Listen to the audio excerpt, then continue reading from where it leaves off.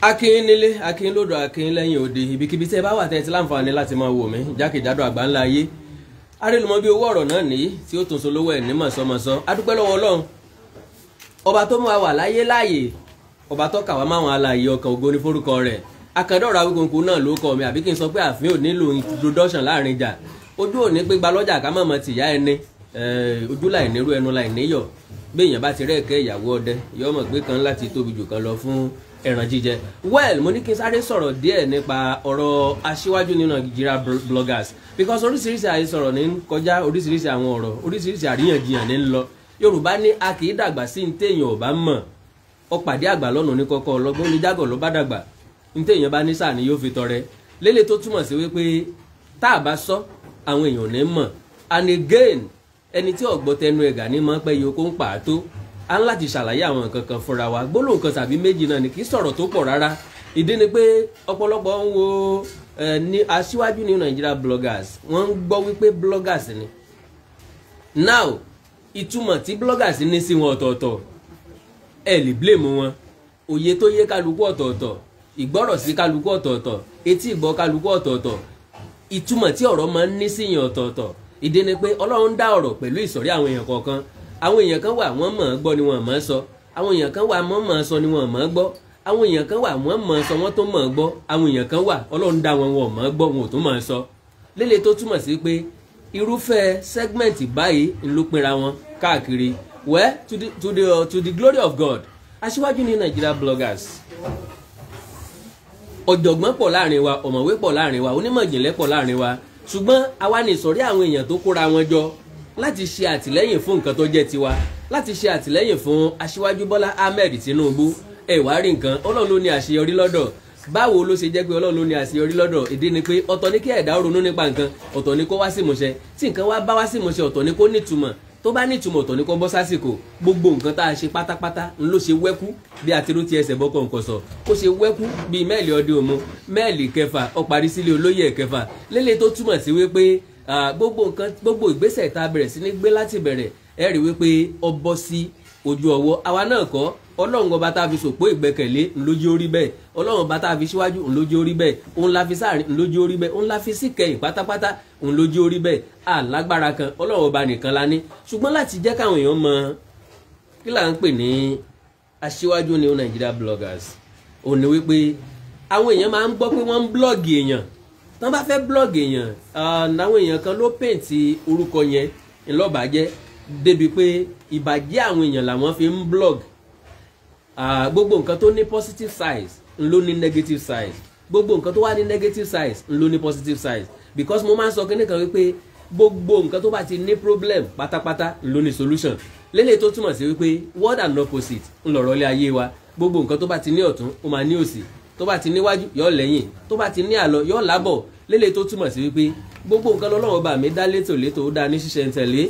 Ẹ wá rí aṣíwájú ní Nigeria bloggers, èròǹgbà tiwa, àfọkànsí tiwa, àròjinlẹ̀ tiwa, ìgbésẹ̀ tiwa tó jẹ́ ká dá ẹgbẹ́ ìsílẹ̀ ni pé torí ajá òde ni kì í jẹ́ ká kàtí léléyìn. Tẹ́ bá wò dáadáa rí pé ayé ti dáyé òyìnbó, ìyẹn ò sọ pé ká dojú egbò délẹ̀.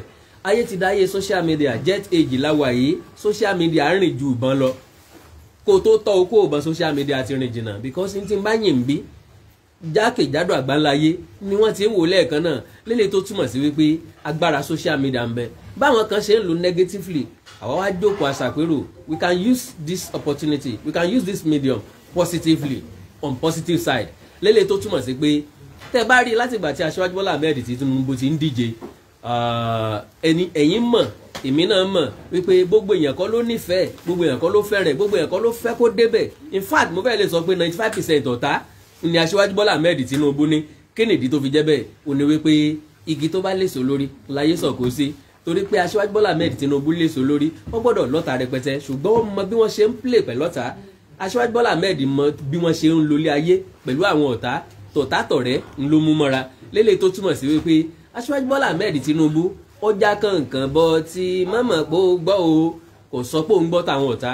Báwọn èèyàn kan ṣe wá ń lo social media negatively lórí aṣíwájú Bọ́lá Ahmed Tinubu làwọn àsọ̀rí èèyàn yìí èèkàn láàrin àwọn tí ń gbóhùnsáfẹ́fẹ́ ọ̀jọ̀gbọ́n tẹ̀yin náà ò lè deny gbogbo wa kóra wa jọ lóòótọ́ a ti lè rí ọ̀kọ̀ọ̀kan láàrin wa tó yẹ pé gbọ́n mi sí omi ò tó ti wáyé rí ṣùgbọ́n a gbàgbé differences wa láti jà fún one cause lóòótọ́ la lè rí àwọn èèyàn kan tó dàbí ẹni pé wọ́n ti ní fracas pẹ̀lú àwọn èèyàn kan rí mo fẹ́ lè sọ pé kò sẹ́ni tí ò ní fracas pẹ̀lú either one or two person kí lẹ̀ ń pè ní fracas lágbájá ta sí mi mo ta sí padà làkàṣègbè bú mi mo bú padà èèyàn kan tó àṣírí mi èmi náà tá àṣírí tiẹ̀ ń tẹ́ ń pè ní fracas nìyẹn àwa ò kì í ṣe oní fracas o ẹ jẹ́ àpabì káyàbì dún ẹ jẹ́ àyọ orókò nínú òróró kó ti torókè lẹ́yìn ọkọ́kọ́ tòrò náà tó mólòrò tí ó tòrò gán ròrò tó lọ fi sòrò lóòrò ń bẹ̀ ẹ jẹ́ àyọ sọ́tọ̀ọ̀tọ̀ ẹ jẹ́ àṣì nípele ìpele bí aṣọ àlùbọ́sà ẹ jẹ́ àtòlétò ètò bí ọmọ yẹn gan ẹ jẹ́ àjẹ́ kó yé wa wípé àwa ò rẹ́dì láti wá bá yẹn kankan jà lórí afẹ́fẹ́ no tìjà kọ́ eré la bá wá ìfẹ́ la bá wá ìṣọ̀kan la bá wá àti ẹ bá dẹ̀ wò láti bàtà ti bẹ̀rẹ̀ kọ́ọ̀sì yìí níta bẹ̀rẹ̀ sí ní preach for everybody náà ni wípé ẹ jẹ́ àfìmọ̀ ṣọ̀kan ẹ jẹ́ àfọwọ́sowọ́pọ̀ ẹ jẹ́ àṣàtìlẹ́yìn fún nǹkan tó jẹ́ tiwa ọmọ ẹni ò sì dí bẹ̀bẹ̀rẹ̀ ká kó lẹ̀kẹ̀ sí di ọmọ ẹlòmíì lélẹ̀ tó túmọ̀ sí pé tẹ́nítẹ́ní ìkísà lọ́la tàn ẹlẹ́nu rírùn lọ́la mọ̀ yẹ́ ẹ oníṣun jẹsu ẹ tó ń lọ sẹnu yankan àti sọ àtẹnuta lóní ṣe bó náà ló ní nǹkan rẹ̀ ilé náà la fi ń sọ fún gbogbo wa wípé aṣíwájú ní Nigeria bloggers ẹ má interpret wa sí other side táyìn bá interpret wa sí other side ẹni tí ọ̀gbọ́ tẹnu ẹ̀gà nígbà yìí kó ń pàtó àwa wà ní position gẹ́gẹ́ bí pèdèpèdè gẹ́gẹ́ bí sọ̀rọ̀sọ̀rọ̀ gẹ́gẹ́ bí agbóhùnsáfẹ́fẹ́ láti wá sọ fún yín ìtumọ̀ tí àwa ní ìtumọ̀ tí àkójọpọ̀ wa ní ìtumọ̀ tí ìgbésẹ̀ wa ní ìdí tá a fi gbé ìgbésẹ̀ gangan lórí ètò eléyìí èmi nìkan kọ́ ni màá ṣe ètò Awikonko nìkan kọ́ ètò gbogbo aṣíwájú ní Nigeria bloggers ní lélẹ̀ tó jẹ́ pé ẹ mọ̀ láǹfààní láti rí àwọn ìkàn nínú ẹgbẹ́ yìí tẹ́ ẹ bá dẹ́gbẹ́ sílẹ̀ tó bá nítumọ̀ ọ̀nà méjì ló pín sí àwọn èèyàn kan tẹ̀lé àwọn èèyàn kan kórìíra rẹ̀ àwọn èèyàn kan tẹ̀lé àwọn èèyàn kan ò ní tẹ̀lé àwọn èèyàn kan fẹ́ràn rẹ̀ àwọn èèyàn kan ò ní fẹ́ràn rẹ̀ àwa ò dúró de ẹni tí ò fẹ́ràn wa gbogbo èèyàn pátápátá làwa fẹ́ràn láti ìgbà tá a ti bẹ̀rẹ̀ sí ní rìnrìn àjò oríṣiríṣi attack ló ti wá from left right front back center lélẹ̀ tó túmọ̀ sí pé àwọn èèyàn kan fẹ́ fi wá kọ̀rọ̀ sọ àwọn kan fẹ́ fi wá tajà àwa náà mọ̀ àwọn kan fẹ́ fi wá pawó àwa náà mọ̀ àwọn kan fẹ́ fi wá ní òkìkí àwa náà mọ̀ àwọn kan ti rọ́ọ̀tì sílé lélẹ̀ tó túmọ̀ sí pé ayé wọn ti bàjẹ́ ó ti jẹrà ó ti pín yín kì already ṣùgbọ́n wọ́n ń wá nǹkan kan tí wọ́n fẹ́ fi to ìgbésí ayé wọn padà wọ́n wá wò pé ẹjá ta sáwọn èèyàn yìí wọ́n pọ̀ bàjẹ́ táwọn tó bá bẹ̀rẹ̀ sí ní dárúkọ wa lọ́kọ̀ọ̀kan èjèèjì orúkọ tó ti wọlé ń yóò tún padà jáde padà no àwa ò sí fún yẹn because bẹ́ẹ̀ yẹn bú mi tó tàkìtì tó forí sọlẹ̀ látòní dọ̀la ọlọ́run ọba mi gbọ́ òun ò ní fún lésì because epo ni mo rù oníyanjú ẹ mọ́ bá tèmi jẹ́ aṣọ àlà ni mo wọ̀ ayé mọ́ tàpò sáàlà mi o àlà ni mo wọ̀ well ìpele lásọ àlùbọ́sà gẹ́gẹ́ mo sọ ètò lọ níyan gan tó mọ́ tiẹ̀ nínú ẹgbẹ́ yìí àwọn èèyàn kan wà tó jẹ́ alákòóso àti elétò ẹgbẹ́ gbogbo ẹgbẹ́ ló máa ní executive ẹ wá wò ó gbogbo àwa tá a gbéra wa ní executive we are not the best among the rest no ṣùgbọ́n dandan ṣá ni pé kẹ́yìn àwọn èèyàn kan síwájú láti tukọ̀ láti darí so now gẹ́gẹ́ mo sọ mo ní àwa tẹ́ ẹ máa láǹfààní àti rí ń bí apọ̀ gan ṣùgbọ́n ẹni tẹ́ ẹ kọ́kọ́ máa láǹfààní láti rí tájọ́ máa fọ̀rọ̀ jomi tó rọrọ̀ sọ̀rọ̀sọ̀rọ̀ ń gbogbo wa ṣùgbọ́n ẹ mọ̀ Yorùbá ní ojú kìí rí náà sọ kọ́mọ̀ pa ojú kìí rí akàn kọ́mọ̀ pa ojú kìí rí arẹwà kọ́mọ̀ kì lélẹ̀ tó túmọ̀ sí pé bójú eléré bá kan máikrófóònù bíi kọ́sọ̀rọ̀ ní ọ̀gá ẹjẹ́ kèmí náà gbọ́ bó ti ẹ̀ ṣìṣẹ́jú márùn-ún náà bójú MC bá kan microphone àríyá bó ṣe gbólóhùn kẹrẹ̀dẹ̀ jẹ́ kí n kéwì ìṣẹ́jú márùn-ún náà àwọn èèyàn tó wà ń bí náà àti bẹ́ẹ̀ bẹ́ẹ̀ lọ lélẹ̀ tó túmọ̀ sí pé ọ̀pọ̀lọpọ̀ wọn fẹ́ débí wọ́n fẹ́ gba ètò lọ́wọ́ èmi gangan torí pé sọ̀rọ̀sọ̀rọ̀ ní gbogbo wọn ṣùgbọ́n a fẹ́ gé pépèpé bá bàbá onísọ̀nà a fẹ́ ta kankan bí oléwòre a fẹ́ sọ nǹkan tó nítumọ̀ a fẹ́ sọ ìtẹ́gbẹ́ wà fún a fẹ́ sọ ń tá a wà fún lélẹ̀ tó túmọ̀ sí ìṣọ̀kan ìrẹ́pọ̀ káṣíwájú Bọ́lá Ahmed Tinubu tó dìbò ọjọ́ ọmọ Yorùbá ńgbà tó ti wọlé tán ó ti di president Nàìjíríà kì í ṣe president Yorùbá mọ́ lélẹ̀ tó túmọ̀ sí pé a sì ń fẹ́ ìrẹ́pọ̀ àti ìṣọ̀kan gbogbo ọmọ Nàìjíríà àkọ́kọ́ ilé là àkọ́kọ́ ṣe ká tó sòde njó ta fẹ́ jó ń ta ilé la ti kọ́kọ́ jó lélẹ̀ tó túmọ̀ sí pé gbogbo àwọn ọmọ Yorùbá gbọ́dọ̀ kọ́kọ́ fi ìmọ̀ ṣọ̀kan ná ẹjá ríra wa bí ẹyọ kan ṣoṣo ẹjá ríra wa gẹ́gẹ́ bí orílẹ̀-èdè kan ṣoṣo ẹjá ríra wa gẹ́gẹ́ bí ẹ̀yà kan ṣoṣo ẹjẹ́ ká ríra wa gẹ́gẹ́ bí ẹ̀jẹ̀ kan ṣoṣo ẹjá ríra wa gẹ́gẹ́ bí ọmọ ìyá kan ṣoṣo ẹja sinmi èébú at least for now ẹja sinmi èpè ẹja sinmi ọ̀tẹ̀ ẹja sinmi tánàdí ẹ má jẹ́ ká ọ̀tá ara wa ni wọ́n ń pè wá o. Aṣíwájú Bọ́lá Ahmed Tinubu mo sọ kò ní ọ̀tá nínú Haúsá, Fúlàní ò kì í ṣọ̀tá ẹ̀, àwọn ọmọ Yíbò kì í ṣọ̀tá ẹ̀ because àwọn ọmọ Yíbò mọ ibi tí wọ́n ń lọ, wọ́n ní focus, wọ́n ní direction, wọ́n ní decision, wọ́n dẹ̀ ní plan, wọ́n ti ya máàpù plan wọn sílẹ̀. Ìran Yorùbá nìkan ni ò gbà fúnra wọn, ìran Yorùbá nìkan ni ò létò tiẹ̀. Ẹ má jẹ́ kí n fagùn, àákó ọ̀rọ̀ púpọ̀ kọ́ lélẹ́yìí. Ẹ jẹ́ kí n fàsìkò yìí pé ẹni tó jẹ́ president wa, obìnrin bí ọkùnrin, àtàwẹ̀rẹ̀, I call her iron lady, very very iron indeed. Mo ń sọ̀rọ̀ nípa Madam Ọbánlá, Adé Buhari tẹ́lẹ̀ but Adé Tinubu nìsín.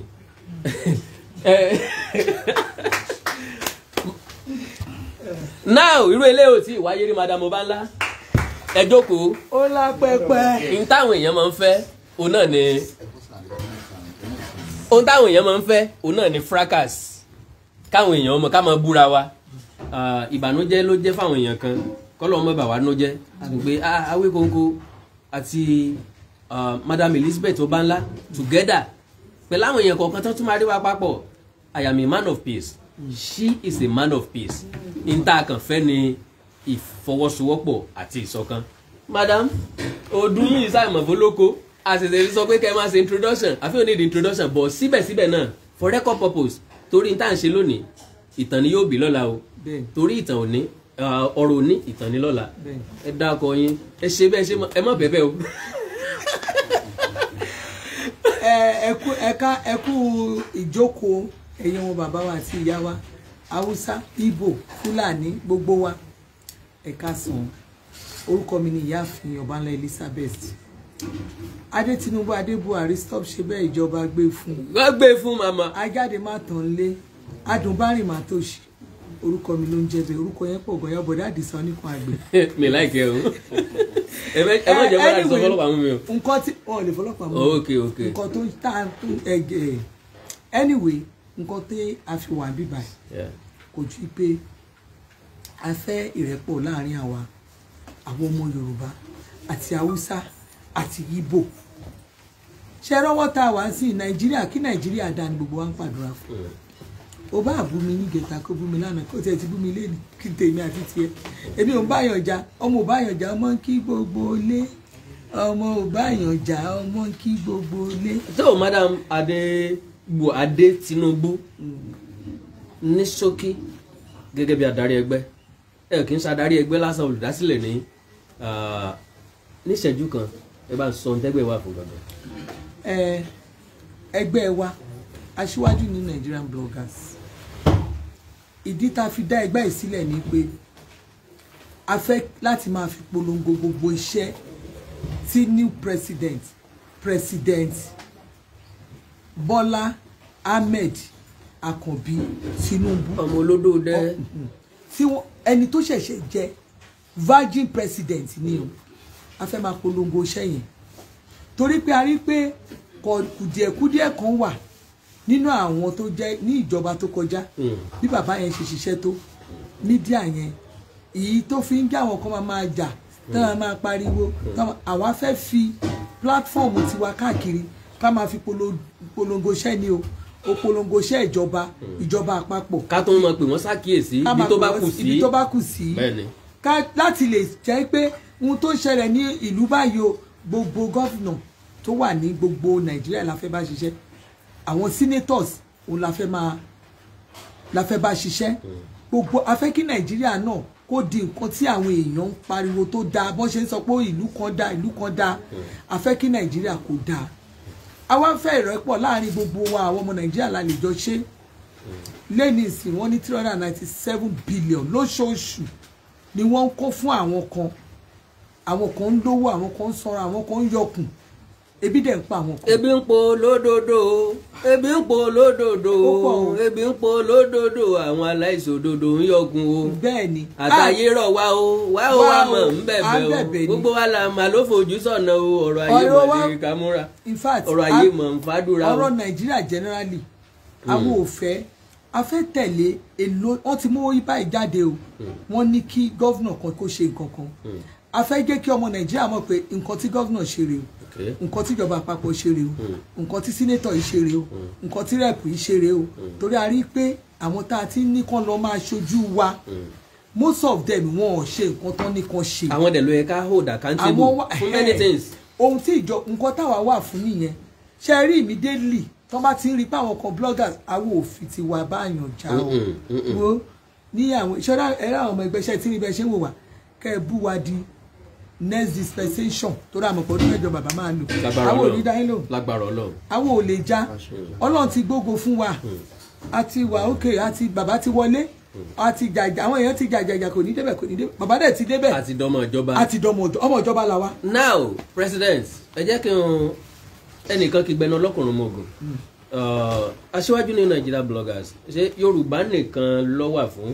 no ó wà fún Ìgbò ó wà fún Haúsá gbogbo ìlú ló wà àwọn Ìgbò wà láàrin wa ẹ tó gba Haúsá wà láàrin wa àfọmọ Fúlàní gbogbo àgbáyé la fẹ́ ká ti máa ká ṣiṣẹ́. àdégé ẹja sọ ní gbólóhùn kan àwa tá a wà ní Nàìjíríà nìkan ni a wà ní aṣíwájú ní Nàìjíríà. rárá o ní àwọn ààrẹ tó wá láti Amẹ́ríkà Canada tó wá láti Manchester London ààrẹ tó wá láti Paris ààrẹ tó wá láti Ghana ààrẹ tó wá láti Congo France yeah. so bí o bá ṣe wà bíbá akàn wà bíbá yìí ni Ghana wà láàrin wa so ṣẹ́rí bá ṣe wà á fẹ́ kí gbogbo wa káwà káàkiri gbogbo ìlú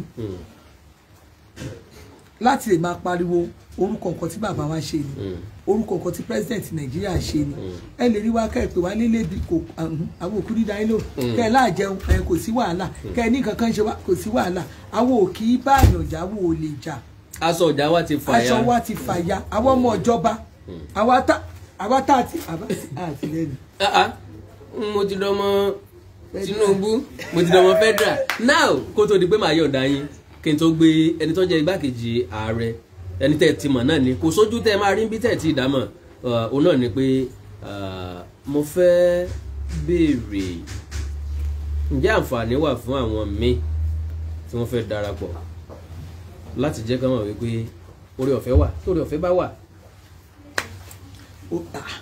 ẹ̀yin ò gbọ́ nǹkan tá à ń sọ ní àwọn tó ń jẹ́ àwọn tó ń ba ìlú jẹ́ àwọn tí wọ́n fẹ́ kí Nàìjíríà ní lọ síwájú fúnra wọn ti ní àwọn agbẹnusọ wọ́n ti kó àwọn èèyàn jọ láti máa gbẹnusọ fún wọn láti máa bàlú jẹ́ ṣùgbọ́n on this one gbogbo everybody tó bá fẹ́ join in fact tó bá jẹ́ bàbá ìyá láti bá wa tó orílẹ̀-èdè Nàìjíríà ṣe tó nígbàgbọ́ nínú ìgbà ọ̀tun tó mọ̀ pé ó sì lè padà dáa. bẹ́ẹ̀ni àwọn yẹn la pé o la nípọn lórí ọ̀fẹ́ o àwọn yẹn la pè àwọn yẹn la fìwé pè àwọn yẹn la sọ pé a fẹ́ o a fẹ́ ẹni tó fẹ́ wá dà lúrú o àwọn ò lè bá yín gbé news pé wọ́n fẹ́ dà lúrú o ìkíní kan àwọn ò ń gbèrú news yẹn news tá a fẹ́ gbọ́ ìró ayọ̀ tá a fẹ́ máa gbọ́ láwùjọ àwọn olódodo nìkan ní bẹ lẹ́nu wa nìkan ní bẹ ń kún wa. ibi tá a bá tẹ̀ sí ni pé ìjọba ṣe nǹkan tí ò dáa àwa dá tètè máa sọ fún gbogbo ọmọ ìlú pé a máa sọ fún ìjọba pé ìjọba o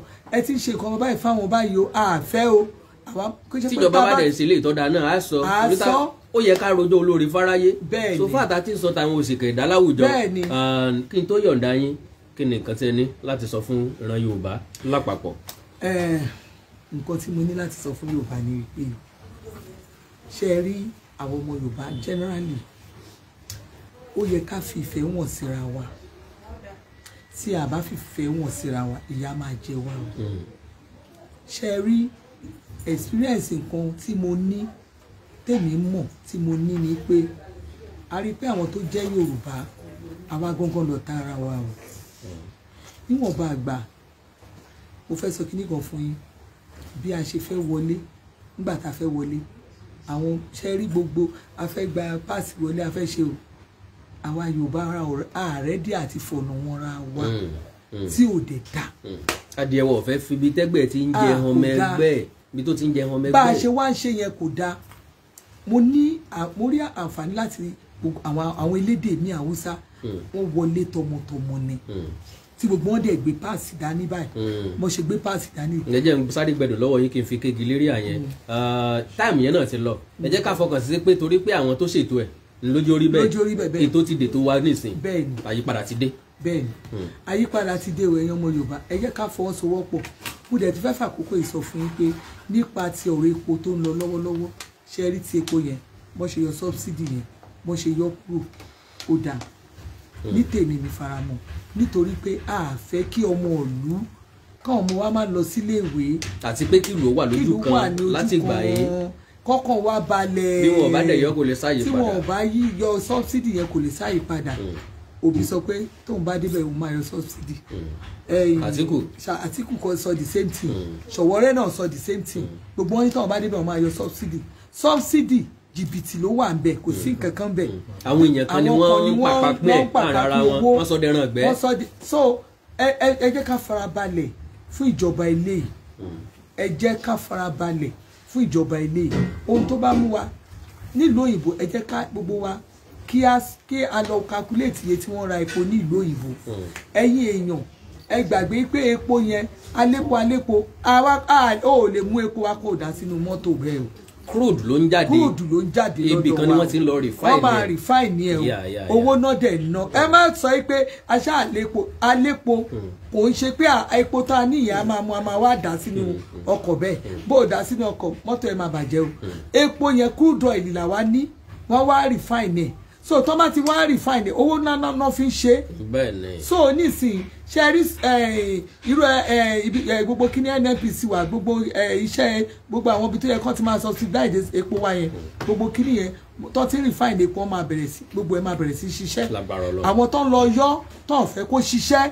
tó ń lọ yọ láti torí jìbìtì láti lè máa kó wọlé yẹn kó lè máa jápò wọn ni wọ́n máa bọ́ sí wọ́n máa bọ́ sápò wọn òun náà ṣe ń ṣiṣẹ́ ìjàmbá yẹn fún wa so nísìn Ọlọ́run á bẹ̀rẹ̀ sí fún wa ṣe ojú òní sí mi ní wáyé sí. Ọlọ́run ṣe o Madam Elizabeth Ọbánlá òun náà nìyẹn ti gbọ́rọ̀ lẹ́nu wọn yìí ayabọ̀dá Àdìsá ẹ jẹ́ kí n yọ̀ǹda wọn kí wọ́n gbé last man standing you know him man the last man standing he is the vice president of this great association mo sọ̀rọ̀ nípa Emir Adébárè Ọ̀kanlọ́mọ last man standing join me on stage. Oh wait. Yeah, thank you very much. Awikonko. Yeah.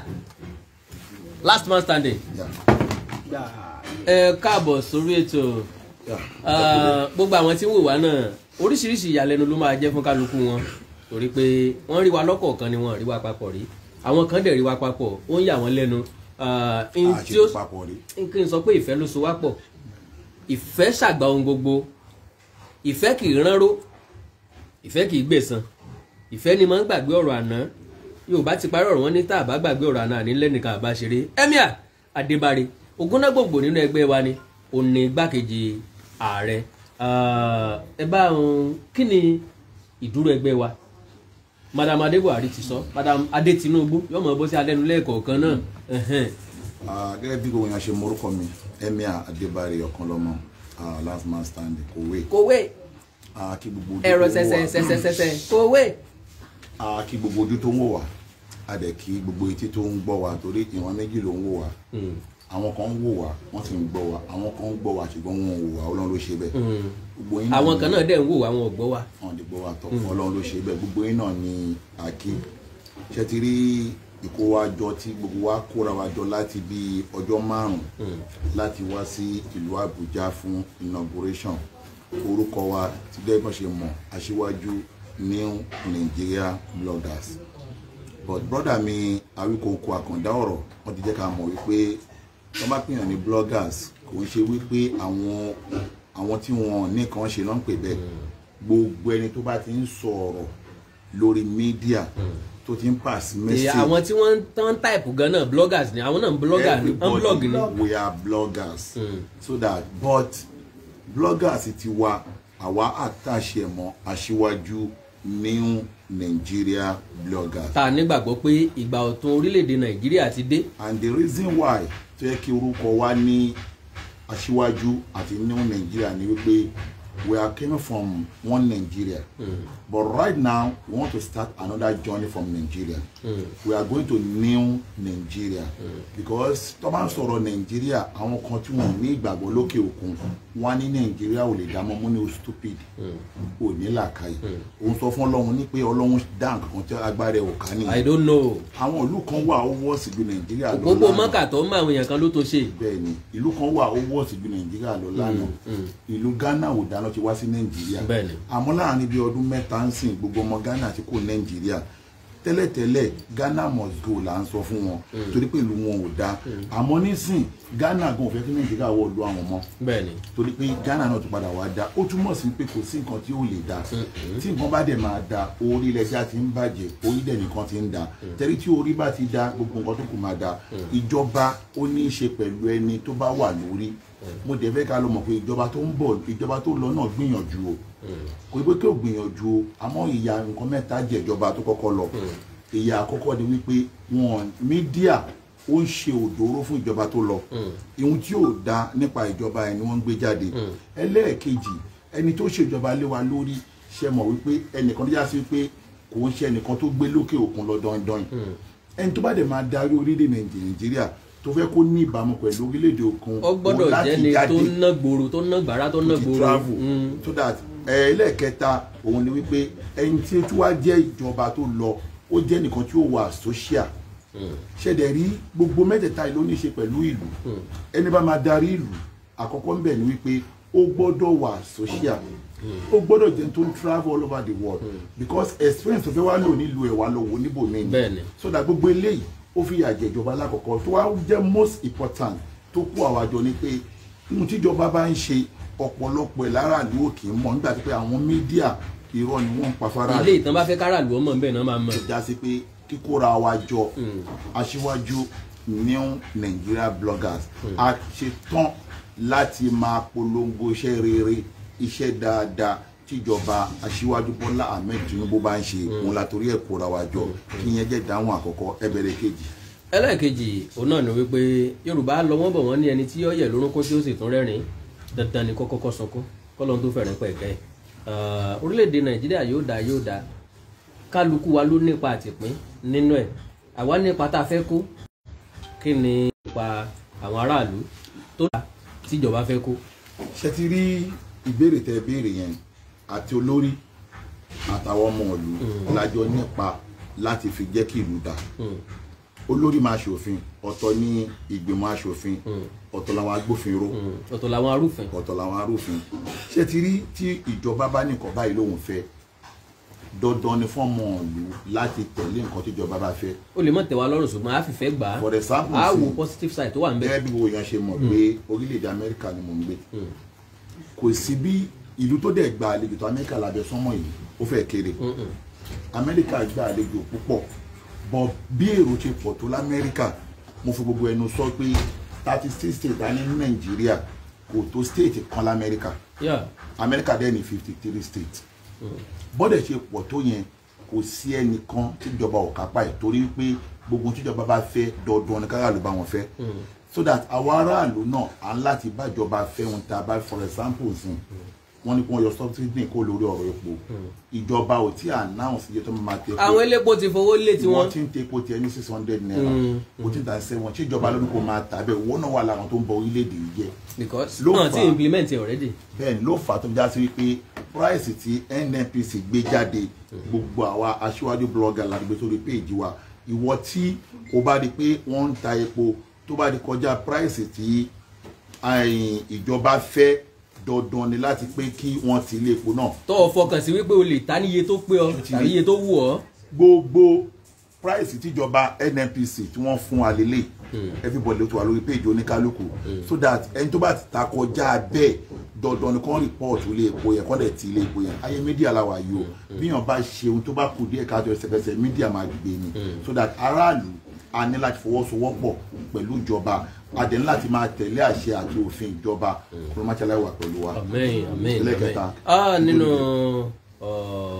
ẹgbẹ́ yìí èmi àti ààrẹ ti sọ̀rọ̀ díẹ̀ lẹ́ẹ̀kan pé àwa ò sí fún ọ̀tẹ̀ a sí fún jà a dẹ̀ sí fún dàlúrú béèyàn bá bú wa Yorùbá ní ẹni tá a bá kì tí ọba ní bàbá ńlá bàbá rẹ̀ ẹ̀rín ni ó kì bọ́nu lóyìn kan bá bàbá ńlá bàbá wa kí ni ìpadà wà lè ṣe. ṣe ti rí orí mídíà gbogbo àti pàdé and then adẹ̀rẹ̀ àwọn kọ́dé yà sí pé mídíà yìí ni bùkátà wọn fi ń gbogbo bùkátà wọn so that àwọn already àti láti promote tó ń da so ihun tí ò da làwọn máa ń promote àwa kékeré ṣe mọ̀ pé ọmọọba kì í jagun bí ẹrú nísìn àti di ọmọ president ẹ̀tọ́ máa yé jẹ ìjàgbọ̀n àwa ti di ọmọ president ṣùgbọ́n pé ipò tí wọ́n wá yàtọ̀ tí pọ̀ táwa wà ìwọ ò nẹ́nìkan tó fẹ́ kí ẹ mọ́ sọ̀rọ̀ ìwọ lè máa ṣe rábàràbà nínú ọ̀dọ́ lórí social media àwọ̀ ò lè fún ẹ lésì tó dábàá fi lè fún ẹ lésì àti sọ̀rọ̀ wa dẹgbẹ́ ènìyàn sọ̀rọ̀ ó dẹ̀ jura wọn lọ this time around ihun tó lè mú àwa wá síbi swan àdẹ̀wọ́nú Eagle Square ó jẹ́ kó mọ̀ pé ó jura wọn lọ nídìí eléyìí wàá mọ̀ kó jura wọn lọ nídìí eléyìí má ní lẹ́mìí pé o lè bu wa ká dẹ́ ẹ lóhùn ṣọlẹ̀ tó bá bu wa a lè dẹ́ ẹ lóhùn pé bá àmọ̀rọ̀ sọ wọ́gán mọ̀ pé Awikonko ló dúró yìí ọ̀kan lọmọ lélẹ̀ last man standing. èèyàn ẹ tó bá bu wa lẹ́yìn ó jèrè ni o èèyàn ò lè bu wa lójú agbómo jẹ o ó mọ̀ pé tí àyè lè ṣùgbọ́n lélẹ̀ àti bàláfíà láàyè èèyàn bá ti associate ara ẹ̀ mọ́ ìjọba òun láti máa protect ìjọba. àtún ní fẹ́ kí wọ́n tó forúkọ wa bújọba orúkọ wa ti wà lára ìjọba àmọ́ ṣá o kó ní kálukú má gbèsè ara ẹ̀ kọjá mọ́ṣáláṣí. gbogbo nǹkan ló ní size. jù bẹ́ẹ̀ lọ. tá a bá fọ́n dòdò ní ìfògùnfò yóò fọ̀fọ̀gùnfọ̀ jáde ọ̀kan lọ́mọ emir kí ni n tiẹ̀ ní láti sọ fún gbogbo ìran Yorùbá àti gbogbo ọmọ Nàìjíríà lápapọ̀. ọ̀rọ̀ tèmi ò lè pọ̀ àmọ́ tí fẹ́ gba gbogbo ọmọ Yorùbá àti gbogbo ọmọ Nàìjíríà lápapọ̀ ní pé ẹ̀ka lọ ní ìgbàgbọ́ pé ìgbà ọ̀tun ti dé sí Nàìjíríà torí pé ẹni tọ́lọ́ ń pè ní olórí wa lásìkò bàbá wa Aṣíwájú Bọ́lá Ahmed Tinubu òun làkọ́kọ́ olóṣèlú àkànbí ọmọ olódo ìdẹ òun làkọ́kọ́ olóṣèlú tó máa di president. tá a dìbò yàn bẹ́ẹ̀ ni. Abíọ́lá ni kò bá jẹ́ àkọ́kọ́. Ọbáfẹ́mi Awólọ́wọ̀ ni ò bá jẹ́ àkọ́kọ́. kò bá jẹ́ àkọ́kọ́. ọ̀jọ́ débẹ̀. ọ̀jọ́ débẹ̀. Abíọ́lá dé ọ̀jọ́ débẹ̀. àmọ́ ẹlẹ́ẹ̀kẹta yìí Aṣíwájú ló wà pa ẹ̀gún yẹn run. a sọ fún ẹ pé ìran mẹ́ta yìí tòsí ni. bẹ́ẹ̀ nítorí pé wọ́n ní kú tó pa aládìyẹ kò gbọ́dọ̀ pé léwúrẹ́. Ọlọ́run ò jẹ́ kó pé léwúrẹ́ ṣé wàá rí Aṣíwájú yìí Ọlọ́run ṣe lẹ́dàá kan táwọn èèyàn ò fura sí ròyìn tó jẹ́ àkọ́kọ́ ni wípé gbogbo ohun tí wọn bá ń lé láyé lópin ìgbà tó bá ti padà tẹ́mi ò bá dẹ̀ bọ̀ wá débi tó ń lọ. nídìí eléyìí Aṣíwájú ní focus ó ní ẹ̀mí wípé òun fẹ́ gba wàkó lóko ẹrú tẹ bá rí lógò t'Aṣíwájú máa ń lò yìí Aṣíwájú jẹ́ ká mọ̀ wípé òǹdè ni chain tó fi ti wáyé òun ló máa break chain yẹn nísìn ó dẹ̀ ti bá wa break ẹ̀ ẹlẹ́ẹ̀kejì bẹ́ẹ̀ ni wípé Aṣíwájú wọ́n máa ń kí lórúkọ ọkọ táwọn èèyàn ò fura sí wọ́n á ní Ifá Èkó ni wọ́n á ní gọ́gù ni lọ́dọ̀ àwọn tó wá nímọ̀ nípa Ifá wọ́n máa ń pe kíní kan ní ẹ̀rìndínlógún 16 yẹn lọ́dọ̀ àwọn ní ìsáàbù náà òun máa fi ń gé gbogbo tó bá fẹ́ gé gbogbo ilẹ̀kùn tó bá wá tì 16 náà máa fi ń ṣí tẹ́ bá wá wo ìjọba Aṣíwájú òun náà ní nọ́mbà 16 president Nàìjíríà òun náà lẹ́rìndínlógún ó túmọ̀ sí pé ilẹ̀kùn Nàìjíríà tó ti tì orí 16 láti máa ṣe ṣùgbọ́n náà rọ̀bí kan. lágbàrọ̀ rọ́bìrì sájà mọ́ yá ṣùgbọ́n náà sálàmù alaykum sẹ́yìn náà alhamdulilayi rabbil alamin sọ̀rọ̀ alánàbí karim. well ẹ jẹ́ kí n pè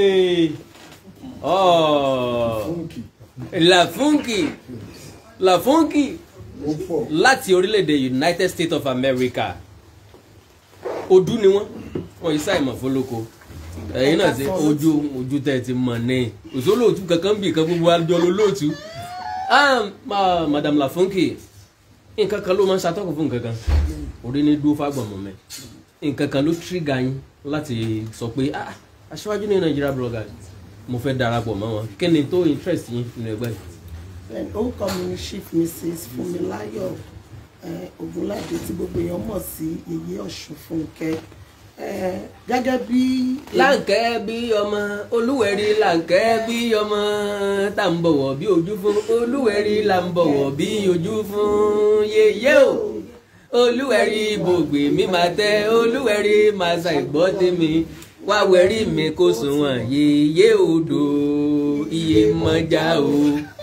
ẹ ṣe alákọ̀ọ́kọ́ ń bẹ gbogbo èèyàn mọ̀ pé na peace ló máa ń pè mí níbi tí ìfẹ́ bá wà tí peace wà lèmi máa ń dúró sí olùfẹ́ àlàáfíà bẹ́ẹ̀ ni nígbà tí wọ́n dá ẹgbẹ́ náà sílẹ̀ tí wọ́n pè mí, inú mi dùn gidigidi gan nítorí ìlú òyìnbó táwa ń gbé, a fẹ́ kí ìlú Nàìjíríà kó dàbí ìlú òyìnbó. Reason tèmi fi jáde nìyẹn pé mo máa support ẹgbẹ́ yìí, Elédùmarè á dẹ̀ fún wa ṣe. Amen. Okay, now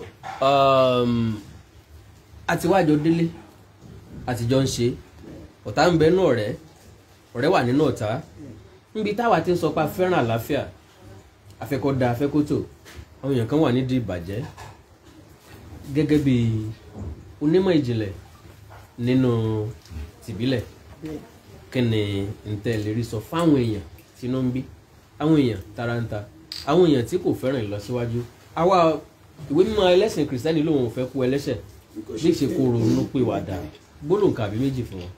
Alákọ̀ọ́kọ́ ń bẹ̀ àwọn èèyàn ò mọ reason tá fi dá ẹgbẹ́ ìsílẹ̀ ló fi ń jẹ́ káwọn kan máa bínú kọ́ máa wò ó pé àwọn wo ló wà ń bẹ̀ àwọn wo ló wà ń bẹ̀ àwa la máa jẹ́ kó yé wọn pé a dá ẹgbẹ́ ìsílẹ̀ fún gbogbo ọmọ Yorùbá ọmọ Nàìjíríà pátápátá àti Ìgbò ní o àtàwùsá ni kí ìlú Nàìjíríà kó lè dá ṣẹ́gá àwọn tó ń ṣe ọ̀tẹ̀ nígbà tí wọ́n bá rí iṣẹ́ takuntakun tá a ṣe àwọn fúnra wọn ló máa wá tó máa láwọn wá join ní wa. Ìjọba bàbá wa Bọ́lá Ahmed Tinubu kì í ṣe ìjọba ọ̀tẹ̀ kì í ṣe ìjọba tó jẹ́ pé máa jàgídíjàgan irú èmi sì yìí èsẹ̀ni tó máa bú mi ti máa dáhùn kó gbé fọ́tò kò sí nǹkan tó jọ a ní focus a níbi tá à ń lọ tó dẹ̀ dá mi lójú pé Olódùmarè á gbé wa délẹ̀ lérí yẹn. Lágbára Ọlọ́run Làfúnkì bàbá bí ni èyí máa gbé àwọn ìgbésẹ̀ kan tí yóò dùn lákòókò kan pé kí ni sì dùn mí díẹ̀ láti orílẹ̀-èdè Amẹ́ríkà lẹ ti wá ó sọ àárín hìn wíwá tẹ wá ń tẹ́ rí ìṣesí tó wáyé kí ni tí ó fẹ́ jẹ́ nǹkan àmúrelé padà sí orílẹ̀-èdè Amẹ́ríkà inú yín dùn ni tán ó dùn díẹ̀ ni àbí kò dùn mọ́ yín nínú tàbí ó dùn mọ́ inú díẹ̀. Inú mi dùn gidigidi nítorí pé mo wà nínú àwọn tí ó wà ní ọjọ́ tí wọ́n fi bàbá wa tó fi wọ́n jẹ. Ẹ wà nínú àwọn tó fìdí ìtàn balẹ̀. tó fi ìdí ìtàn balẹ̀ ṣe bàbá wa ní ọjọ́ tí wọ́n ti sọ́pọ̀ bí mi sáyé mi ti witness ẹ̀ rí. Èmi náà ò ṣe rí o.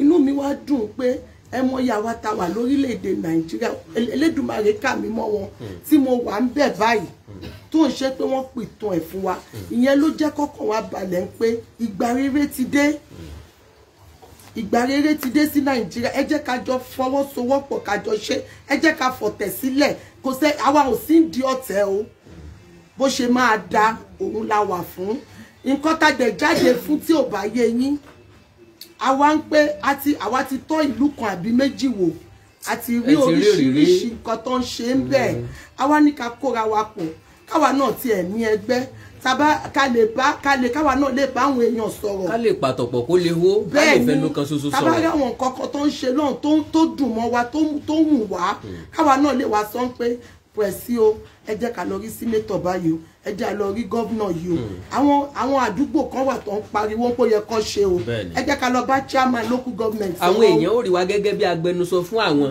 bẹ́ẹ̀ ni sà. wọ́n ò rí wa gẹ́gẹ́ bí àlàfo láàrin ìjọba àtàràlú. bẹ́ẹ̀ ni sà ìyẹn gangan la fi dá ẹgbẹ́ ìsílẹ̀ àdẹ́gbẹ́ sílẹ̀ nítorí ọ̀tẹ̀ àdágbẹ́ sílẹ̀ nítorí èébú táwọn kan bá sọ pé àwọn fẹ́ jókòó láti máa bú wa. tán lákò sí èébú bẹ́ẹ̀ nílé. ni ẹ jẹ́ kó máa wò wọn kọ́ wo ibi tá à ń lọ nítorí ibi táwa ti dé táwọn bá láǹfààní ẹ̀ ó yẹ kó máa dúpẹ́ ni wọn dẹ̀ tí ì rí nǹkan kan ìjọba bàbá wa Bọ́lá Ahmed Tinubu ìjọba tó máa tù wá lára ni fún wọn tó wá ń wò wá lọ́wọ́lọ́wọ́ yìí tó bá mọ̀ pé iṣẹ́ ó dùn mọ́ ẹ nínú èmi ni wọ́n fi ṣe director ní Amẹ́ríkà. Wow. Gbogbo ẹ̀yin tẹ́ wà lórílẹ̀-èdè Amẹ́ríkà ẹ fẹ́ darapọ̀ máa ṣíwájú ní Nigeria bloggers ẹ mọ bẹ́ẹ̀ ṣe lè kàn sí Làfúnkì. ẹ kàn sí wa kájọ fọwọ́ pawọ́pọ̀ ni kí ìlú Nàìjíríà kò lè dá. tó wá dẹ̀ jẹ́ ọ̀kan lọ́mọ náà lè fẹ́ kàn sí orílẹ̀-èdè Amẹ́ríkà lónà. bẹ́ẹ̀ ni Maryland làwọn náà wà ẹ jọ bẹ́ẹ̀ the same state lájọ wa. Làfúnkì mo sọ lẹ́ẹ̀kan mo ní tá a bá ní ká fààyè gba gbogbo wa ọ̀rọ̀ wa wákàtí kò tó wá sọ̀rọ̀ majority wa ní sọ̀rọ̀ wákàtí méjì lórí afẹ́fẹ́ gbólóhùn kan láti máa lọ kí ni tẹ́ ẹ ní fún ìran Yorùbá kí ni tẹ́ ẹ ní fún orílẹ̀-èdè Nàìjíríà. nǹkan tí mo ní fún orílẹ̀-èdè Nàìjíríà ni ó ti dá wa lójú pé orílẹ̀-èdè Nàìjíríà máa dá ẹ jọ̀ọ́ fún gbogbo ẹ̀yin tẹ́ ń gbọ́ wa lọ́wọ́lọ́wọ́ àti ẹ̀yin tẹ́ máa gbọ́ wa ẹ jẹ́ ká jọ sowọ́pọ̀ ká jọ ṣe kí Nàìjíríà kó lè dá. Yorùbá ńkọ́ Yorùbá ti ń ṣọ̀tẹ̀ ara wọn Yorùbá ti ń bínú ara wọn. ṣé ti rí Yorùbá tó ń bínú ara wọn àsìkò ti tó pàápàá tí ẹnu wa máa kò bàbá. Ó yẹ kó kò. Àsìkò ti tó àwọn ṣé ti rí tá bá wò ní bí ọdún kejì sẹ́yìn tí a ní kí ni fáírọ̀sì kí ló ń pè coronavirus. Ó dàbí ẹni pé ilé ayé ti fẹ́ parẹ́ bí ẹni pé kò ní sí ìgbà míì mọ́ lẹ́yìn coronavirus. So ó ṣe ọ̀pọ̀lọpọ̀ èèyàn lójú. Láyé ìgbà náà àlejò jókòó báyìí o. Wọ́n sọ pé bomu wa ní o. A tún sọ pé social distancing. Bẹ́ẹ̀ni so ọ̀pọ̀lọpọ̀ èèyàn wọ́n kàn ń fẹ́ ẹni tó máa ní ìgbàgbọ́ sí àbí káwọn èèyàn mọ̀ ń pé sísá Làfúnkì máa wà nínú position yìí nǹkan kan ṣẹlẹ̀ jẹ́ ká jẹ́ kí wọ́n mọ̀ bóyá lè jẹ́ káwọn bàbá wa gbọ́ reason táwa fi wà ẹjọ́ ẹ jẹ́ ká jọ ṣe kó lè dáa. Right. Love you all. Bye for now. God bless you Làfúnkì. Ẹ jẹ́ kí n pe Legacy. Ẹlòmí máa nígbà tí mo pe ẹlòmí àrò pé mo fẹ́ pe lẹ́gẹ́lẹ́gẹ́ eléyìí sí lẹ́gẹ́lẹ́gẹ́ o náà bá ń sọ pé body rèé o. This is Legacy. My dear brother, do you know pé ọ̀rọ̀ ẹnu májẹ̀mú nígbà míì you said something that I watched in one video that tó bá dìgbà kan o àwọn àtàkùn kó dẹ̀jọ́ máa ṣe o. I never believed it. Mo fọlọ́ múra but kí gbogbo ọjọ́ wà wò nísìnyí ọ̀rẹ́ rẹ lónìí ó lè dọ̀tá rẹ lọ́la ọ̀tá rẹ lónìí ó lè jó lórí ọ̀rẹ́ rẹ lọ́la mọ́ gbẹ́kòtò ọ̀tá jìn torí pé ọmọ rẹ lè lọ kó sí bó bá kó sí yóò dá lápá ni tàbí kó kú ìwọ̀n bá la sọ̀tẹ́ mọ́ ìwọ̀n bá la bínú mọ́ ìwọ̀n bá la jà mọ́ wọ́n jà á fọ̀rọ̀ lẹ̀ sọ̀rọ̀. Welcome back from the United States of France. bẹ́ẹ̀ ni èmi ni ẹyẹ méjì kì í jáde ọmọ olúwo ńlá ọmọ ọ̀gbẹ́ ìjọba máa pàkó fẹ́ ẹ̀jọ̀ máa sìn lórí ẹrú ọmọ ojúmọ́ kò oògùn kan ọmọ ojúmọ́ kò oògùn my head is swelling up. Mo kí gbogbo ẹ̀yin ará ilé ọ̀tọ̀ ní sọ̀rọ̀sọ̀rọ̀ so kò oògùn wa bàbá mi kò oògùn mọ́nà mi lóògùn ọ̀tọ̀ ní sọ̀rọ̀sọ̀rọ̀ ọ̀tọ̀ ní ṣọ̀rọ̀ of course torí àwọn kan wà gbogbo ọ̀rọ̀ tó bá wò pé sọ láyé mistake ibẹ̀ náà gbogbo nǹkan tá à ń ṣe ní ṣe mistake ibẹ̀ làwọn kan fẹ́ pick nǹkan ọ̀rọ̀ tó sọ mistake ibẹ̀ wọ́n lè sọ pé tẹ ọrùn gbà tó ń sọ̀rọ̀ yẹn ó ṣe máa tẹrùn bẹ́ẹ̀ yẹn kò yẹ kó tẹrùn síbẹ̀ yẹn náà bíbà ló yẹ kó gbórí sí. president wa ti sọ̀rọ̀ vice president ti sọ̀rọ̀ ọkàn lọ́mọ Làfúnkì ti sọ̀rọ̀. This is our treasurer. I am the secretary akọ̀wé àgbà èmi ń ṣe kọ̀wé fúnjọba náà jọ kan náà. àwọn méjì lè sáà lẹ́yìn fún ọ. wàláì ṣé ká o patrol ọ̀hún méjèèjì kárí president lọ kágbàjọba lọ́wọ́ vice president náà yájọ́ dá Amẹ́ríkà wọ́n mọ̀ ti padà sí France. já a tàn wọn lọ ni Ọlọ́run mú wọn òkú gbọ́ nǹkan tá à ń sọ. ó gbé tọmọkùn abiyamọ súnmọ́ sí àgbà kan mọ lérè tọmọ bá ń sunkún ìyá rẹ̀ là ké sí ìyá kú ṣẹ̀kẹ̀rẹ̀ ọmọ alákọ̀ọ́lẹ̀ ṣẹ̀kẹ̀rẹ̀ ara rẹ̀ lókun ṣẹ̀kẹ̀rẹ̀ ara rẹ̀ lajẹ́ gbé so lágbára Ọlọ́run gbogbo ajé la máa fi jágbára àti gbé tẹ́ ń wò wá ń lé orí gbogbo wa ní burú ibi olóògbé àṣẹ àtẹ̀ká ni yẹ ní sálúbàtà ní yọlọ tó bá tóbi àtòjọba ni wọ́n fi ní jẹ díá fún yìnyín gòdògbà tó lòun jọ lọ́jà láwùjọ ẹ̀rí wọ́n tì í bí orí aládé náà ládé yẹ ẹjẹ́ àgbà fọ́gà wa ni Aṣíwájú Bọ́lá Ahmed Tinubu ìyẹn gòdògbà ni ọlọ́jà láwùjọ ẹ̀rí ni. torí bọ́ ní orí tí ó dàdé inú agogo dẹ ní tiwa ọrùn tí ó lòdì gbà lẹ̀kẹ̀ inú agogo dẹ ní tiwa bèbè ìdí tí ó lò mọ́sáàjì aṣọ ọba tí tọ́nà yànnà inú agogo dẹ náà nẹ̀ Aṣíwájú Bọ́lá Ahmed Tinubu orí rẹ orí tí èèyàn fi tọrọ ni mọ̀jà fọ̀rọ̀ lẹ́sọ̀rọ̀ mọ̀jà gbà kókó èèyàn tó fẹ́ sọ̀rọ̀ pọ̀ gan kéde sí ọ. now Aṣíwájú New Nigeria bloggers, what can you say about this great association? Thank you very much, Awikonko. Inú mi dùn láti jókòó pẹ̀lú Awikonko nítorí pé ọlọ́gbọ́n olóye onílàáká ìtẹ́nu ẹ̀ dá ìgbín ẹ̀ gbóòmù ni. Ṣẹ́rí aṣáájú bloggers àwọn aṣáájú mi náà ti sọ̀rọ̀ gbogbo àwọn tó wà wájú ti sọ̀rọ̀ tẹ́lẹ̀. Wọ́n ní tí ewìrì bá panu pọ̀ afẹ́nà bẹ́ẹ̀ ni ìtọ̀ tí wọ́n bá tọ̀ sójú kan náà ló sọ̀rọ̀ tó ń sọ yẹn náà ní ojú kan báyìí náà ni gbogbo àjọ ń sọ̀rọ̀ sí aṣáájú blog sí láti wá blog anybody. láti wá negatively. Dẹ̀ sí láti wá bá anybody jà dẹ̀ sí láti wá antagonize anybody. A wá láti wá gbé ìjọba yìí lárugẹ ni.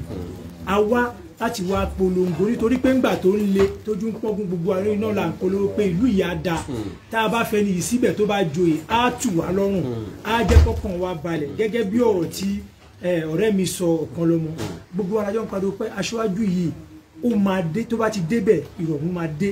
So nísìnyí tó bá tún wá débẹ̀ náà gbogbo dídá ẹ wo nǹkan tó ṣẹlẹ̀ ní lórí ọ̀rọ̀ Buhari ń gbìyànjú púpọ̀ níwọ̀nba tiwọn nínú ìjọba yìí. ṣùgbọ́n adìẹ gún yẹ bó ogun rẹ̀ kò jẹ́ kó mi ara gbólóbà wọ́n hàn dé. kódà àwọn ará kejì àwọn kan àlè dárúkọ propaganda ti gbogbo iṣẹ́ tí Buhari ṣe mọ́lẹ̀ ṣùgbọ́n àwọn wò pé lórí eléyìí lórí ọ̀rọ̀ aṣíwájú yìí gbogbo tó dà mọ̀ pé bàbá wa máa ṣọ̀nà kó máa ṣomi kó máa ṣoríṣiríṣi nǹkan fúnra wa kí à ń bá a lè torí gbogbo yín kọ́ lẹ máa ń ka ẹ máa ń tẹ̀lé news Nàìjíríà gbogbo yín dẹ̀kọ́ lè máa ń wo nǹkan tó ń ṣẹlẹ̀ ní ẹlòmíì. àlègé news Nàìjíríà sáìdì tán bá fẹ́ kó rí ló máa rí àwa ò ní fìsí sáìdì kan no legacy jẹ́ sáré béèrè bá a bá ti ń sọ dáadáa ìjọba tíjọba bá kù díẹ̀ káàtó síbì kan á panumọ́. àlìpanumọ́ dandan ní ká torí pé tá a bá sọ lọ́ọ́ máa dìbò pé àwọn tó ń sọ̀rọ̀ ayé ti lújára wọn kò sí nǹkan kò sí tuntun lábẹ́ ọ̀run kò sí nǹkan tó pamọ́ ohun tá a bá ti ń ṣe ẹ wo ta ló lè mọ̀ pé Buhari ó ṣe oríṣiríṣi nǹkan ó ṣọ̀nà ó ṣe gbogbo nǹkan ṣùgbọ́n àwọn nǹkan tó ṣe kò sí mídíà tó ń gbé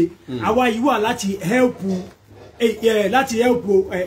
àwọn TV station tí ò kárí. bad news ibẹ̀ nìkan náà ń gbé bad news náà máa ń gbé àìdá nìkan ni wọ́n sọ ń pa ẹ̀ ìdí ni pé ọ̀pọ̀lọpọ̀ television station and radio stations and newspaper outlets tó wà dáadáa ọ̀pọ̀lọpọ̀ wọn ló jẹ́ ẹgbẹ́ òṣèlú alátakò ló ní wọn. bẹ́ẹ̀ ẹ̀yin wo Arise TV. ẹsẹ̀ ọ̀tá ẹni ìdẹ́ ẹ̀ga lójú ẹni. bẹ́ẹ̀ni ẹ wo àwọn TV kankan kámọ̀ dà kọ wọ́n dàgbà dárúkọ kámọ̀ dà kọ àfẹ́ lọ́tà àfẹ́ lọ́rẹ̀.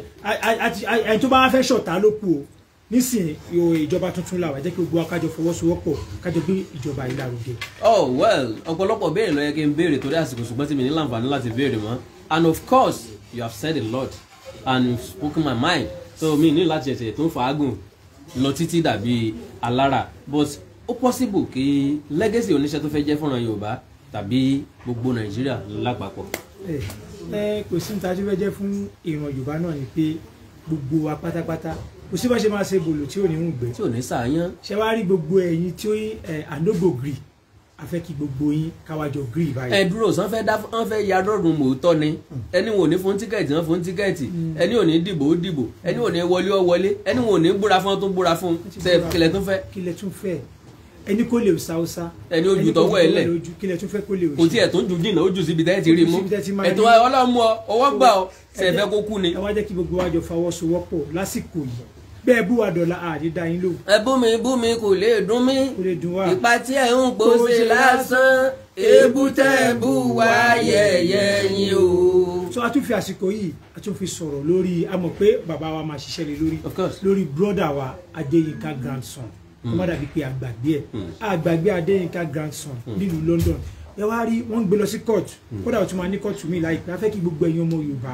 gbogbo ẹ̀yin ọmọ káàrọ̀ òjìrì ẹ dìde. May God bless you May God bless you my brother. ó dàbí ẹni pé wọ́n gbé lọ sí court níjẹta àbáná first court tán kọ́kọ́ gbé lọ ó wà very very unfortunate pé èèyàn 5 péré ló attend the court yẹn ọmọ Yorùbá 5 péré ló attend the court yẹn eléyìí túmọ̀ sí wípé ẹ̀sìn Yorùbá kì í yàgò fẹ́lẹ́sìn àná ní tíran Yorùbá bá ń jẹ lọ́wọ́ nìkan ni wọ́n mọ̀ ẹni tí bá ń bẹ láyé tí wọ́n ń rí ni wọ́n máa ń pè ní hero ni wọ́n máa ń kan sáárá sí Ọlọ́run má jẹ́ kó lóde èèyàn ní problem tó bá ti ṣèṣì ní problem Yorùbá ti sẹ́rí padà náà nìyẹn kò yẹ kó rí bẹ́ẹ̀ o ẹ jẹ́ á máa fi gbogbo nǹkan ṣírò ara wa Adéyínká grandson ó wà nínú àwọn tó polongo ìbò fún wa ó wà nínú àwọn tó kọ́kọ́ bẹ̀rẹ̀ sí ní campaign fáṣíwájú Bọ́lá Ahmed Tinubu ńgbà tí ètò ìdìbò tí ì súnmọ́ rárá tí majority wa ti kàn lábùkù pé sọmọ aṣíwájú ni ọ ni aṣíwájú Bọ́lá Ahmed Tinubu ló fẹ́ tẹ̀lé ni ṣé politician ni ẹni ọ̀gbẹ́ni draw politics face nǹkan tó ń ṣe ṣùgbọ́n later gbogbo àná wa rí i pé àwọn ẹ̀yà tó kù wọ́n ní another plan fún wa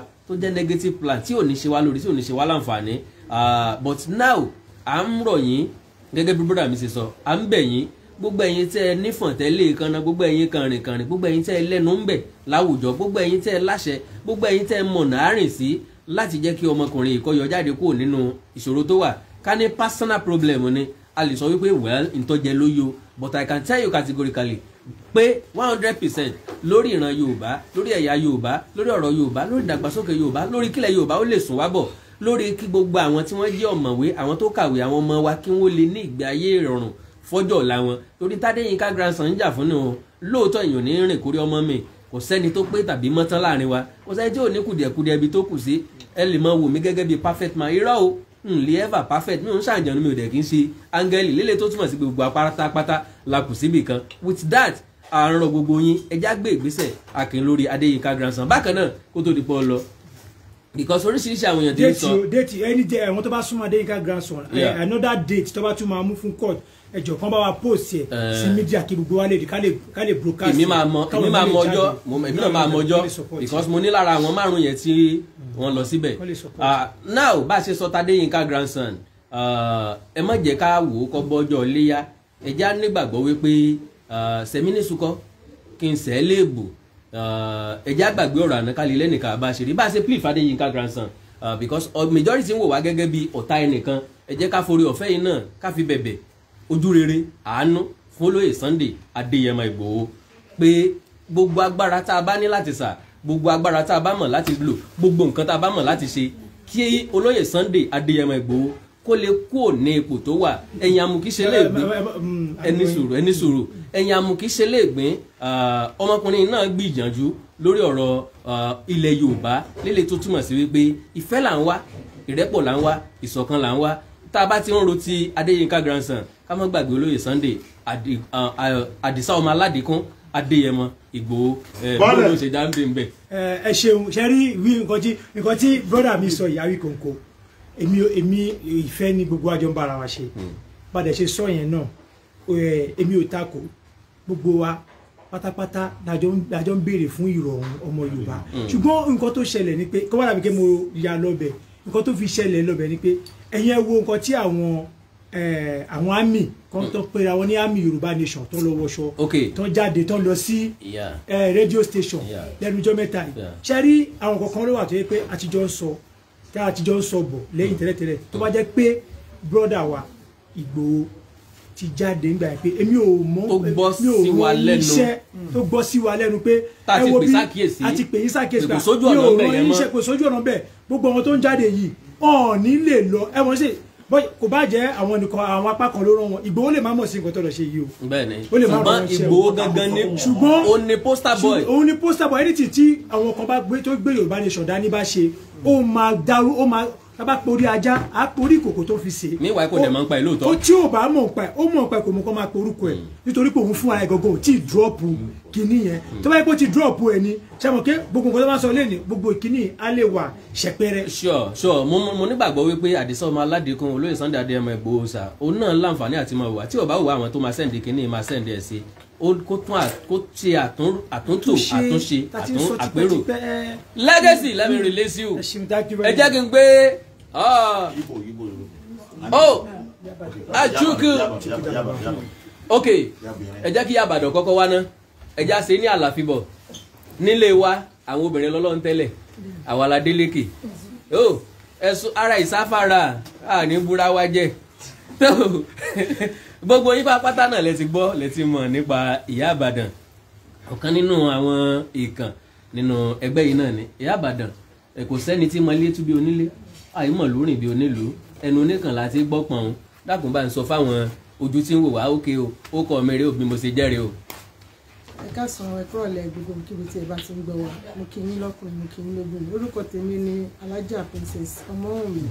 bedroom voice ní Ìyá Ìbàdàn ń lò ṣá ẹ sọ̀rọ̀ sókè. aka original Ìyá Ìbàdàn. original Ìyá Ìbàdàn ok tí mo jẹ́ financial secretary inú ẹgbẹ́ aṣíwájú ní Nàìjíríà bloggers God bless you original Ìyá Ìbàdàn àwọn èèyàn tó jásá àwọn èèyàn tó dámọ̀ gan ti sọ pé original lélẹ̀ kò ń ṣe fake ọmọ Ìbàdàn pọ̀ lóòótọ́ Ìyá Ìbàdàn pọ̀ lóòótọ́ but original abẹ gangan lélẹ̀ kì í ṣe duplicate látòrí dẹ́sẹ̀ now Ìyá Ìbàdàn a ń sọ̀rọ̀ nípa orílẹ̀-èdè Nàìjíríà a dẹ̀ ń sọ̀rọ̀ nípa ìjọba tuntun so far kí ni àwọn àkíyèsí tẹ̀yìn ti rí tẹ̀ fi mọ̀ wípé orílẹ̀-èdè Nàìjíríà yóò dáa ju tàtẹ̀yìnwá lọ ìgbà ọ̀tún la wà yìí lóòótọ́ torí ní Nàìjíríà bloggers lápẹ́ra wa pé ní Nàìjíríà lábọ́ sí.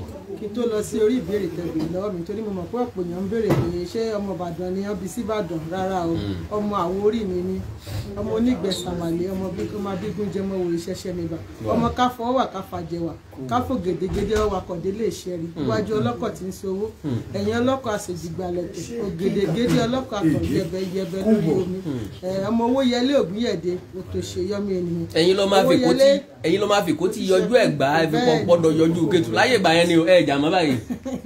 owó làwọn Àwórì nínú ìsìn wọn ìjà káàkiri mọ́.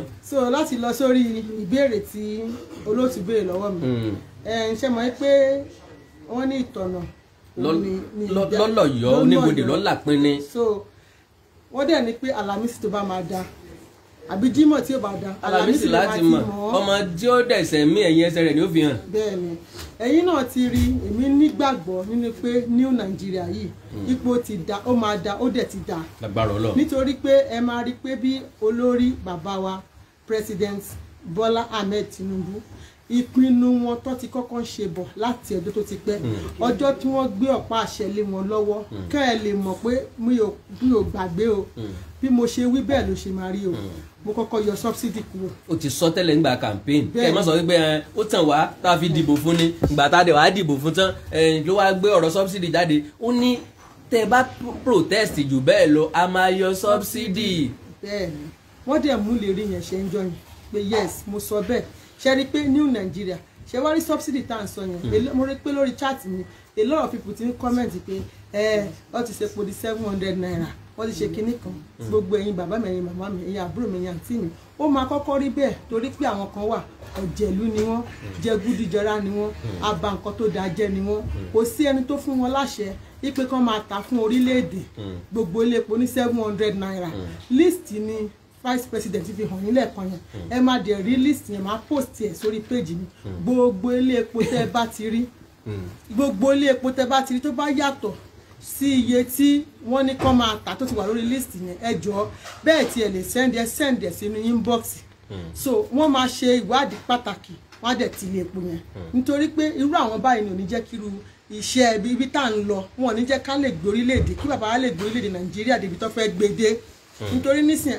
ara máa ní aráàlú ẹ̀yin tẹ́ ẹ̀ bá mọ̀ ìdí tá a fi gbétò ìkàlẹ̀ dandan gangan nìyẹn a fẹ́ kẹ́ mọ̀ díẹ̀ nípa nǹkan tí President Bọ́lá Ahmed Tinubu tí wọ́n ti là kalẹ̀ láti bẹ̀rẹ̀ sí ní ṣe lásìkò tó ti gbaṣẹ́ báyìí a fẹ́ kẹ́ mọ̀ díẹ̀ ń bẹ̀ nítorí pé àwọn kan tó máa parọ́ fún yín ṣẹ̀dẹ̀ mọ̀ pé téèyàn bá fẹ́ ra irọ́ tí ò bá ibi tó ti máa ra rárá máa bọ̀ lórí social media ni ọ̀pọ̀ mi ó kún bẹ̀ irọ́ làwọn èèyàn ń tà ń bẹ̀ jù. ibẹ̀ náà ti ń ta irọ́ wọ́n á tún máa sọ wọ́n á tún máa takò wọ́n á tún máa fi kọ́ ẹgbẹ́ pé àkúrọ́ mọ́ ni tako ni wọ́n á tún máa sọ pé wàláì tàláì ojú mi ló ṣe. ẹlòmíì wọn sọ bí ẹni pé wà ń bẹ bí ẹni pé jọ sọ ni. so bàbá wa Bọ́lá Ahmed Tinubu sọ pé kọ́ máa tepo fún yín ní 700 or 600 or 800 I think is the normal price tí wọ́n ní ká máa tà òun náà ni wọ́n ṣègbè síta so a máa post ẹ̀ díẹ̀díẹ̀ lè máa rí pé àṣírí àwọn aṣebi tó fẹ́ dorílẹ̀-èdè Nàìjíríà rú àṣírí wọn ti bẹ̀rẹ̀ sí ní tú báyìí.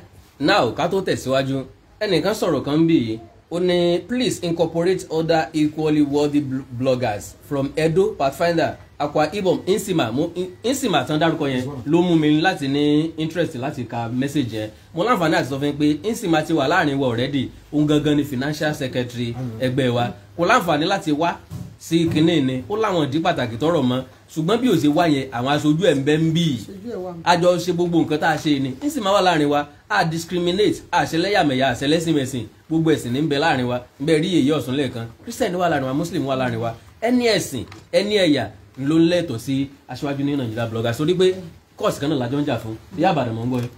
so bí mo ṣe ń ṣàlàyé lọ fún yín ẹ sì máa rí oríṣiríṣi àwọn nǹkan torí pé àwọn ọ̀jẹ̀lú tí ìjọba President Bọ́lá Ahmed Tinubu yìí tí ò ní dùn mọ́ nínú àwọn tó fẹ́ fi owó tó fẹ́ kówó jẹ owó náà tó gbé síta àwọn tó fẹ́ kówó ọ̀nà jẹ tó fẹ́ kó sí ọmọ wa béèrè oríṣiríṣi wọ́n sì máa gbé a lot of bloggers jáde láti máa tako òṣèlú wọn láti máa sọ aburú nípa wọn ìdí táwa fi wà ń tà torí mo rí ẹnìkan béèrè question pé kí ni reason tí New Nigeria aṣáájú New Nigeria bloggers sì wà ń tà láti máa kéde ìrere gbogbo tí bàbá wa bá ṣe àbí tí gbogbo ìjọba àpapọ̀ bá ṣe àbí ìjọba ìpínlẹ̀ àbí ìjọba báwọn ṣe máa pè ìbílẹ̀ tó bá ṣe láti máa fi hàn yín ọmọ ará iṣẹ́ mọ̀ social media it goes long way so gbogbo yín á máa lè rí i pé wọ́n ní àwa gbọ́ o àwọn bloggers wọn sọ agbóélé wọn sọ báyìí wọn náà ṣe báyìí ìwọ tí ẹ mọ̀ pé irọ́ yẹn á dínkù because normally àwọn èèyàn believe irọ́ 100% irọ́ tó ń pa lórí social media at least ẹ bá rí òótọ́ 70% it can counter that irọ́ 100 yẹn ṣe àpò 30 nínú yẹn kò ní nítumọ̀ mọ́ ìdí táwa fi wà ń tà tá fi ń polongo ara wa nìyẹn kò ń ṣe nítorí pé fracas àbí ká lè mọ ẹni tó bá bú wa gan bàbá wa títí ó ṣoríire àwa náà dẹ̀ believe pé irú èébú yẹn gan mo ti ẹ̀fẹ́ kan bú èmi kémi náà lè ṣoríire kí n lè rólùwọ̀ lọ́wọ́ mo fẹ́ kàn bú mi torí wọ́n bú mi títí nísìnyí mo ṣàlẹ̀ jẹ mo padà dé ikú wọ́n tiẹ̀ láàrùn sálẹ̀ jẹ wọ́n ní ajá ṣùgbọ́n jẹ girilajẹ láàárọ̀ ẹ̀yà àjà búrẹ́dì jẹ o àsì sálẹ̀ jẹ o wọ́n jẹ girilajẹ o ẹ̀fà àjúwọ̀ náà bá róúnjẹ tá a jẹ kò sí ní tírì àwa tá a tún ti yan apá ewúrẹ́ wá ká tó débí ìyá là ń yá jẹ ló ń jẹ lọ́tọ̀ apá ewúrẹ́ la fi ń jiyán ìta àgùntàn la fi ń jẹ kà n tá a fi rún pákó láàárọ̀ tàbá jí nìyẹn tó sísàlẹ̀ jẹ́ òsì lọ́rọ̀ tiwa tí ẹni kó múra sí. Ìyá Ìbàdàn ní gbólóhùn kan kí n tó rìlíìsì yín kí ni tẹ́ fẹ́ sọ fún ọmọ Nàìjíríà kí ni tẹ́ fẹ́ sọ fúnra Yorùbá ní gbólóhùn kan ní gbólóhùn kan ní gbólóhùn kan. Ẹ̀bẹ̀ ni mo fẹ́ bẹ̀ ọmọ gbogbo Nàìjíríà lápapọ̀ gẹ́gẹ́ bí mo ṣe ṣe sọ láàárọ̀ ìpè lásìkò yìí gọgọgọgọgọ la nídìí ìrànlọ́wọ́ yín ìrànlọ́wọ́ ta nídìí ni pé kẹ́ máa ṣàdúrà fún ìjọba yìí ìpè kò gbọdọ̀ wó lójú ọlọ́tẹ̀ kẹ́ máa fàdúrà ràn wá lọ́wọ́ pé gbogbo ẹni tó bá fẹ́ bá bàbá wa Bọ́lá Ahmed ṣiṣẹ́ kọ́lọ́run fi ìfẹ́ mẹ̀kúnnù sí wọn lọ́kàn gbogbo iṣẹ́ tán bá gbé fún wọn kán deliver diligently kọ́lọ́run gbàkóso kọ́lọ́run ṣe débi pé àwọn gan máa wọ pé ìbẹ̀rù Ọlọ́run pé tó bá níbẹ̀rù Ọlọ́run kò ní lè ṣe nǹkan aburú torí pé ẹni tí ò bá níbẹ̀rù Ọlọ́run gbogbo owó tán bá kó sun àpò ẹni àpò fámìlì ẹ tó bá ṣe ń gbé sàtífíkẹ́tì yẹn tó ti kú wá gbowó bẹ́ẹ̀ ló máa gbé sàtífíkẹ́tì yẹn tó ti gbàgbé ló máa ní eléyìí ó ní pension yẹn ti kú o jẹ́ sàtífíkẹ́tì but ẹni tó bá níbẹ̀rẹ̀ Ọlọ́run lọ́kàn á wò pé ó yẹ kó ń deliver àwọn èèyàn òun nínú bondage because Nigeria is in bondage so gbogbo ẹ̀yin tẹ́ bá fẹ́ bá bàbá wa ṣiṣẹ́ Ọlọ́run á kó sí yín nínú ẹ nífẹ̀ẹ́ Nàìjíríà ẹ nífẹ̀ẹ́ mẹ̀kúnnù poor masses ìfẹ́ wọn wà lọ́kàn yín ẹ ní bà orúkọ bàbá wa Bọ́lá Ahmed Tinubu jẹ́ insecurity ó lè fún lọ ìsí àtúnṣe ó lè dínkù láàrin wa gbogbo àwọn ọmọ tó wà lókè òkun wọn fẹ́ wálé tí iná bá wà tómi wà tọ́nà tó dá wà tí security wà tí education lọ tí wọ́n ní good hospital gbogbo wa la máa kó wálé ẹrú là ń ṣe nílùú òyìnbó honestly iṣẹ́ tí majority ń ṣe labroad iṣẹ́ tó gbọ́dọ̀ gbọ́ sí ti ni nínú ẹ̀ náà ni wọ́n ti fowó ránṣẹ́ sí ọkọ bá wọn ralẹ̀ tó ọ̀nà jẹ wọ́n fi ránṣẹ́ sí ọkọ ọmọ bá wọn tó lé díẹ̀ díẹ̀ ọ̀nà jẹ ọmọ àyà fọ́tò ilé onílé ránṣẹ́ sí ọ ọmọ kó tútù ní ọ̀pá wo àtàwọn ọmọ rẹ. bẹ́ẹ̀ni ìran Yorùbá mo fẹ́ bẹ̀yìn náà ni máa tún bẹ̀yìn ni ẹ má jẹ́ kí èpè tán náà ti ṣẹ́ fún wa ẹ jọ̀ọ́ ẹ jẹ́ ká ba ègún àti èpè yẹn jẹ́. honestly kò ṣépè gan mọ́ àwòlẹ̀ ti kú tó ń tèpè ẹ̀ ègún ti lọ pẹ̀lú eléégún. ẹ jẹ́ ká ranra wa lọ́wọ́ ẹ jẹ́ ká gbé àṣà wa ẹ jẹ́ ká gbé Yorùbá lárugẹ ẹ má jẹ́ pé gbogbo nǹkan tá a bá ń ṣe a máa fẹnu tẹ́ńbẹ́lú ẹ̀ kí ló ní ẹ̀sìn ọ̀tá ẹni ga lójú ẹni àwárí nǹkan kan tó da nínú ilé ìta ń ṣe ṣùgbọ́n tẹ́yà míì bá mú wá fún wa láàmú pọ́n lé gbìnrín. Haúsá wà ń bẹ tọrùn náà wọṣọ tọjọ ààrẹ Haúsá tó fẹnu kọ̀ndẹ́mù náà àwa ní ìsìn wọn ni wọn àárín. ọmọ Ìgbò wà ń bẹ tí wọ́n múra ní ìbílẹ̀ tí wọ́n dé fìlà wọn kò sẹ́ni tó kọ̀ndẹ́mù ara wọn náà wọn. àwa ti bẹ̀rẹ̀ sí ní kọ̀ndẹ́mù ara wa pé àwọn bloggers wọ́n rìn kiri wọn ò jókòó ṣé ká bá jókòó sórí síìtì ṣá máa rí nǹkan rìkọ́ọ̀dì fún yín. ṣé wọ́n mọ̀ tó ń ṣẹlẹ̀ ń bẹ̀. tó ń ṣẹlẹ̀ because gbogbo mọ́tò ọlọ́pàá ti tò látòkèdè lẹ̀ rámì everything à lè ríran ríra wa wọ́n fáwa náà ní síìtì ẹ̀yìn èèyàn wa ẹ jẹ́ ká má máa bẹnu ẹ̀tẹ́ lu ara wa ẹ má máa jẹ́ ká máa pẹ̀gàn ìwà ẹ̀gàn àléébù burúkú tá a máa fi ń kọ́ra wa yẹn ẹ dẹ̀ jẹ́ ká stop nǹkan kan Nigeria will not better yẹn please Yorùbá stop saying it. Nigeria máa ó ti da ó dẹ̀ tí wọ́n bá rò bẹ́ẹ̀ sọ̀rọ̀ nípa inú ilé ẹ̀kọ́ sọ̀rọ̀ nípa Nigeria tí gbogbo wa wà. So Ìyá Ìbàdàn, God bless you. Thank you very much. God bless you. My brother is here, my brother from another mother, a brother from another tribe, a brother from another state. This is no ẹnu ọlọ́kùnrin láti àìgbẹ́nu ọlọ́kùnrin mọ́gùn. My brother, let me first ask you, you are from which tribe and state? I'm from Imo State.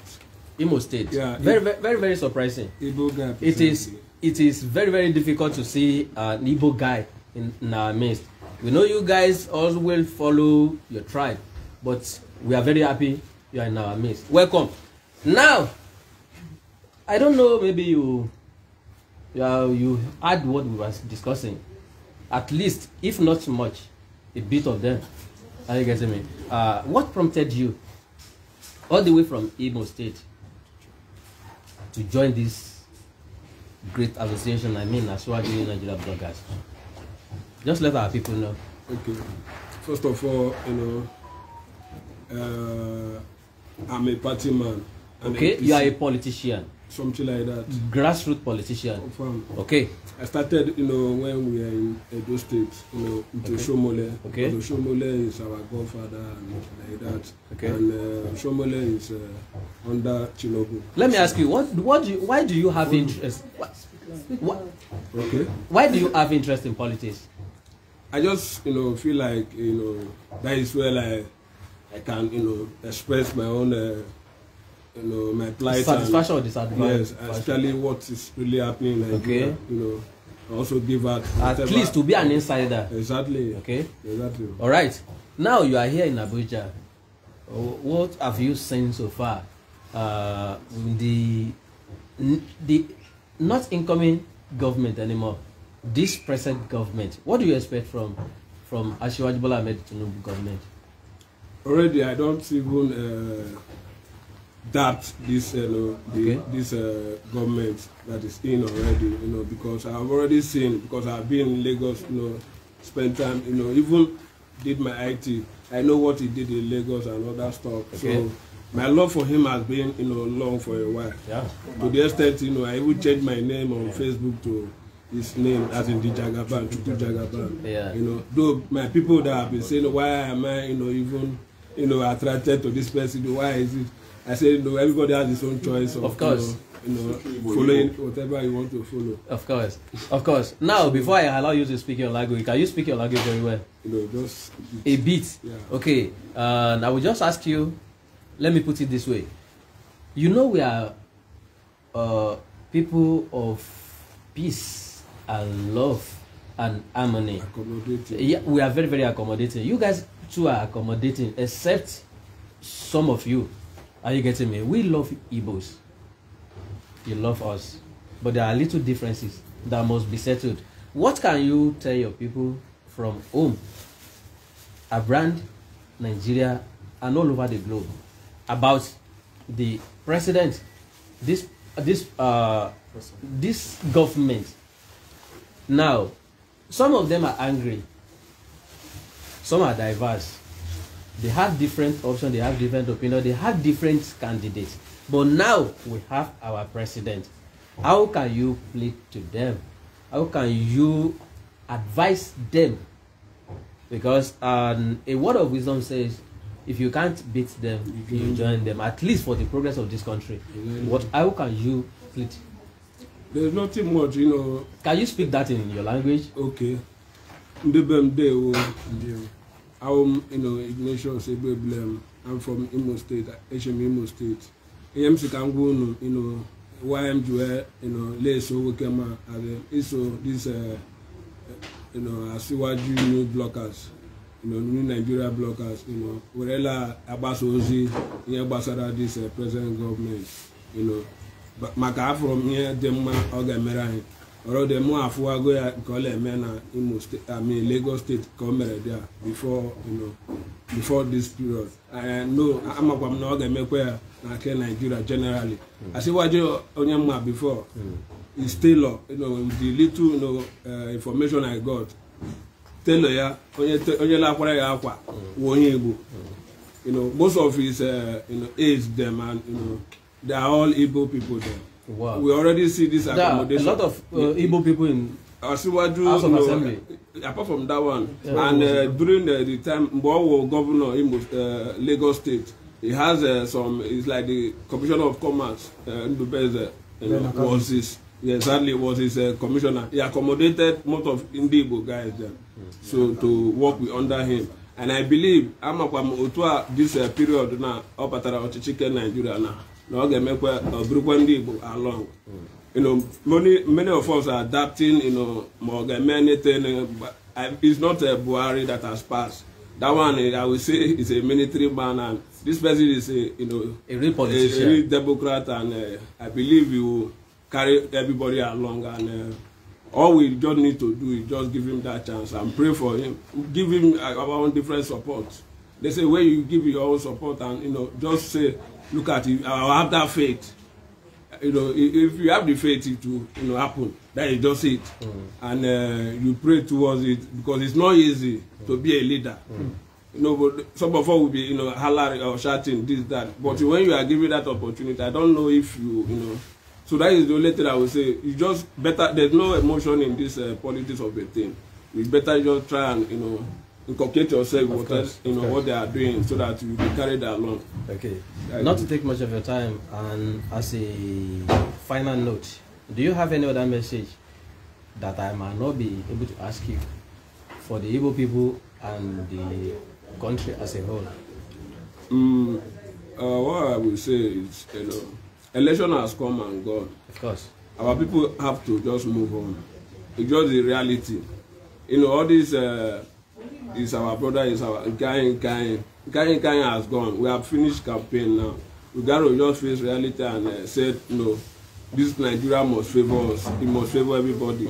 We must. So we got to put them together and, you know, it organizes separate hatred and other bitterness within other people, or inciting other people to, you know, against this government will not favor us. That is just the simple truth.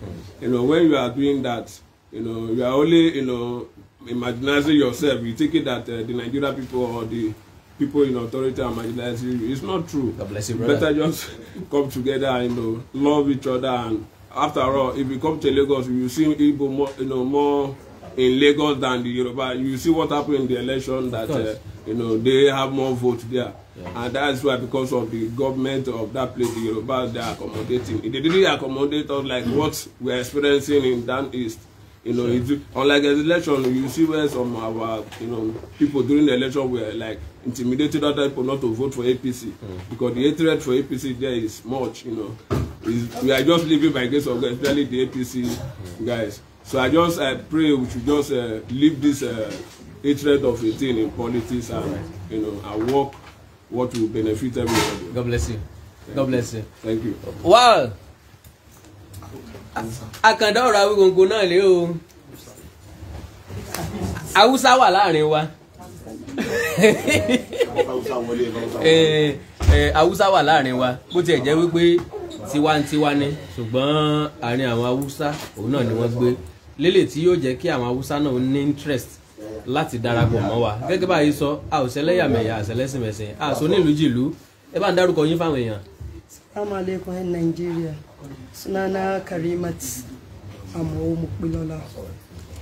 Ni daga Ogun State nake. Amma na yi amfani na yi makaranta. Na yi secondary school na a nan Abuja. Government Girls Science Secondary School. Akuje nan Abuja. Muna ta roke ku duk 'yan Nigeria. Mun dai gode masu an Hausawa.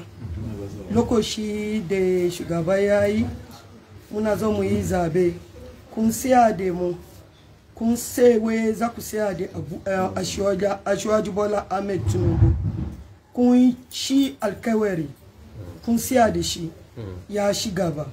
Mu 'yan Yorubawa, mun gode maku, Ale kara maku lafiya, Ale ba ku lada. Abun da mu muna yi maganan shi mu Ashwaju New Nigerian Bloggers, abun da mu tare muna yi maganan shi shine wai duk wanda abun government yake yi samu dinga ga masu, mu dinga fito da shi. In kun ga wani abun da government ya yi da bai yi kyau a cikin group namu muna da yawa. In kin ga Awikonko, za ku ga Emia, za ku ga Madam Obanla, je cikin page nasu ku rubuta komi da kuna so. Dole sa su fada ma gwamnati su jara abun da bai yi dadi ba. Ale ba mu zaman lafiya. Orúkọ tèmi ni Karimat Amo Mukbilola. Mo jẹ́ ọmọ bíbí ìlú Abẹ́òkúta. Ẹnu lásán mo kàn wọ́n dé. Àmọ́ mo ní oore ọ̀fẹ́ láti ka secondary school mi ní Government Girls Science Secondary School nílùú Abuja ń bí. Ìgbà tí mo délùú léèwé yẹn, mo ní lọ́kàn pé mo máa ṣe Wazobia.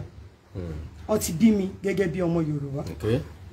Mo study Igbo for 3 years. But ìgbà tí mo débẹ̀ tó jẹ́ pé Hausa ló pọ̀ jù ńbẹ̀, mo yàn wọ́n láàyò, mo yàn wọ́n lọ́rẹ̀ẹ́. So ìgbà tí máa lò ọdún kan, which was my JS1. Ìgbà tọ́dún kan yẹn máa délẹ̀, mo bẹ̀rẹ̀ sí sọ Hausa. so orí ọ̀fẹ́ tí mo ní tí mo fi gbọ́ Haúsá ni. right.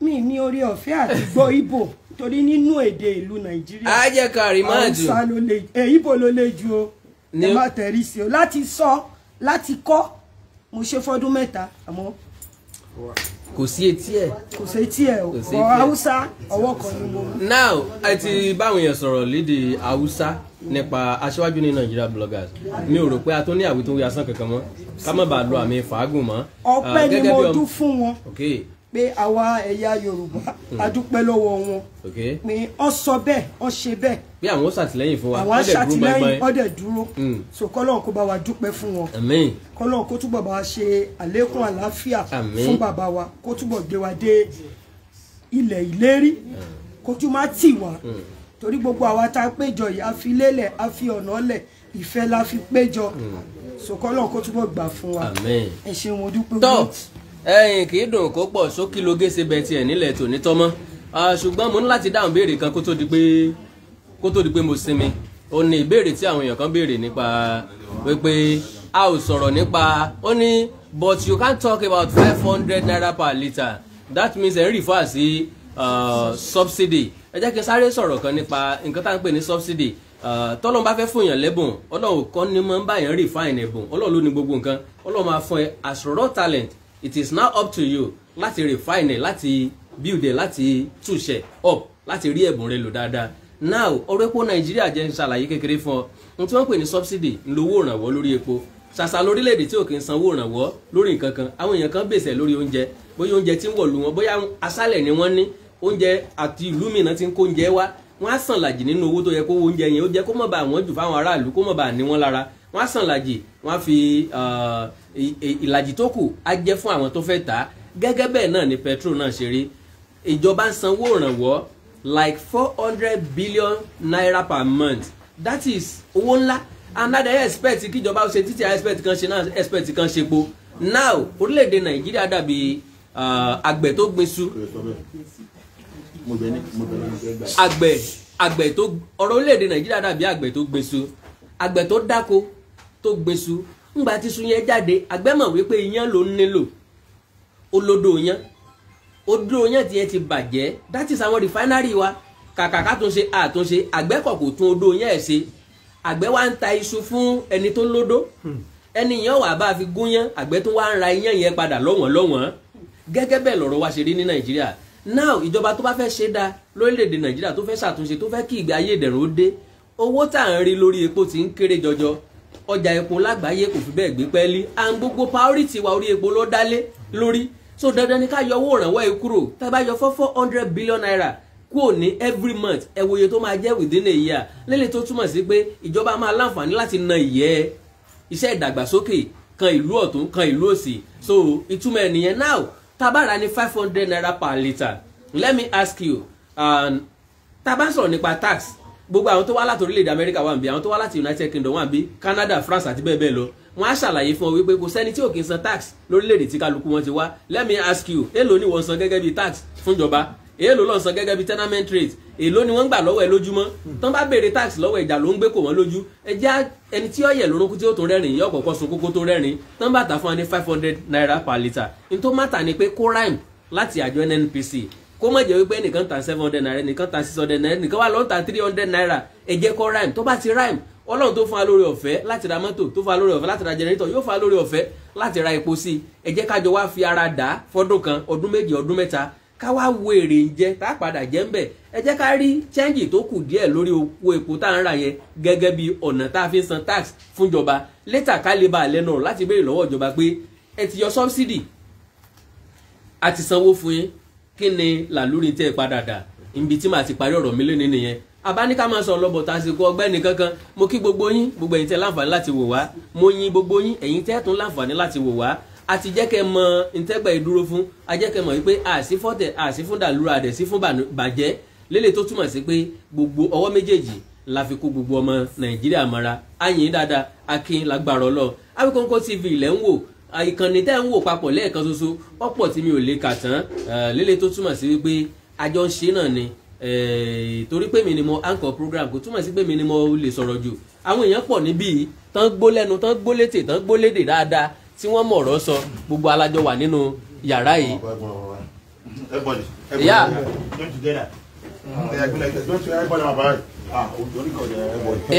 yeah.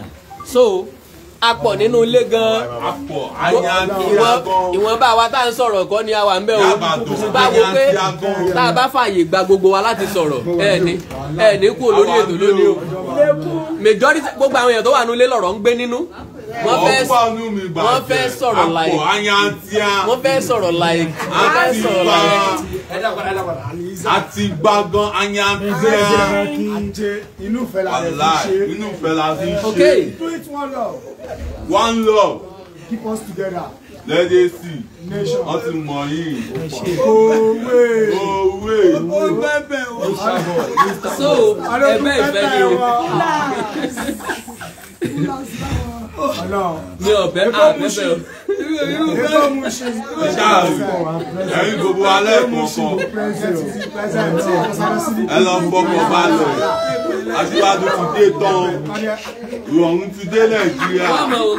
wọ́n mọ̀ ògbé bò láti fẹ́ ṣẹ́gun àwọn èèyàn yìí. aláàbí àjọba ní Nàìjíríà good Nàìjíríà better Nàìjíríà. àwọn òsì fọ́tẹ̀ o. be a good reason to defend the government. bó ṣe ń wò wá kó gbogbo wa lórúkọ aṣíwájú.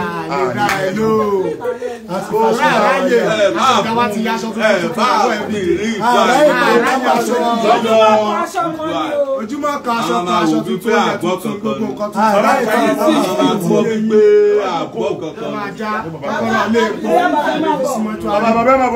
ọbẹ̀ fi wá tajà kò sáàyè. àwa blogger ni wa the fracas no the fracas yàbàdàn tọ́nù kámẹ́rà ẹ̀ síwájú.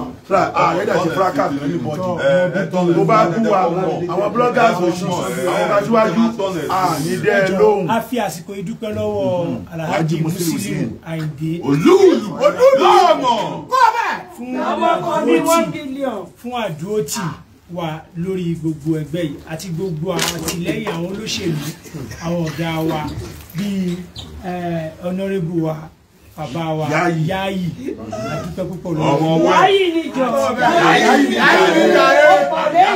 àdúpẹ́ lọ́wọ́ àwọn bàbá wa tí wọ́n recognize wa honorable Faleke àwọn bàbá ẹgbẹ́ wa àwọn alátìlẹyìn wa àdúpẹ́ àti Yayi àtìyàwó wọn àdúpẹ́ gidigidi lọ́wọ́ wọn àti fi àsìkò ìdúpẹ́ lọ́wọ́ màmá wa àwọn dádì wa àwọn màmá Fájùkẹ́ àdúpẹ́ púpọ̀ lọ́wọ́ wọn ilé àtọ̀nà yóò ní bàjẹ́. àtìyá àti bàbá wa tí wọ́n jẹ́ Fájùkẹ́ yìí wọ́n ṣe lọ́dà bẹ́ẹ̀ ni pé wọ́n bí wa pamọ́ síbì kan àwa wálé bàbá wa gẹ́gẹ́ bọ́n ṣe tẹ́wọ́ gbà wá nìyẹn. ẹ jẹ́ kó rí màmá wa ju bàbá wa. màmá o Olúwa dá màmá sí fún wa màmá o Olúwa dá màmá sí. Dáàdi ẹ bẹ̀rẹ̀ díẹ̀ sà. Bàbá o Olúwa dá màmá sí fún wa bàbá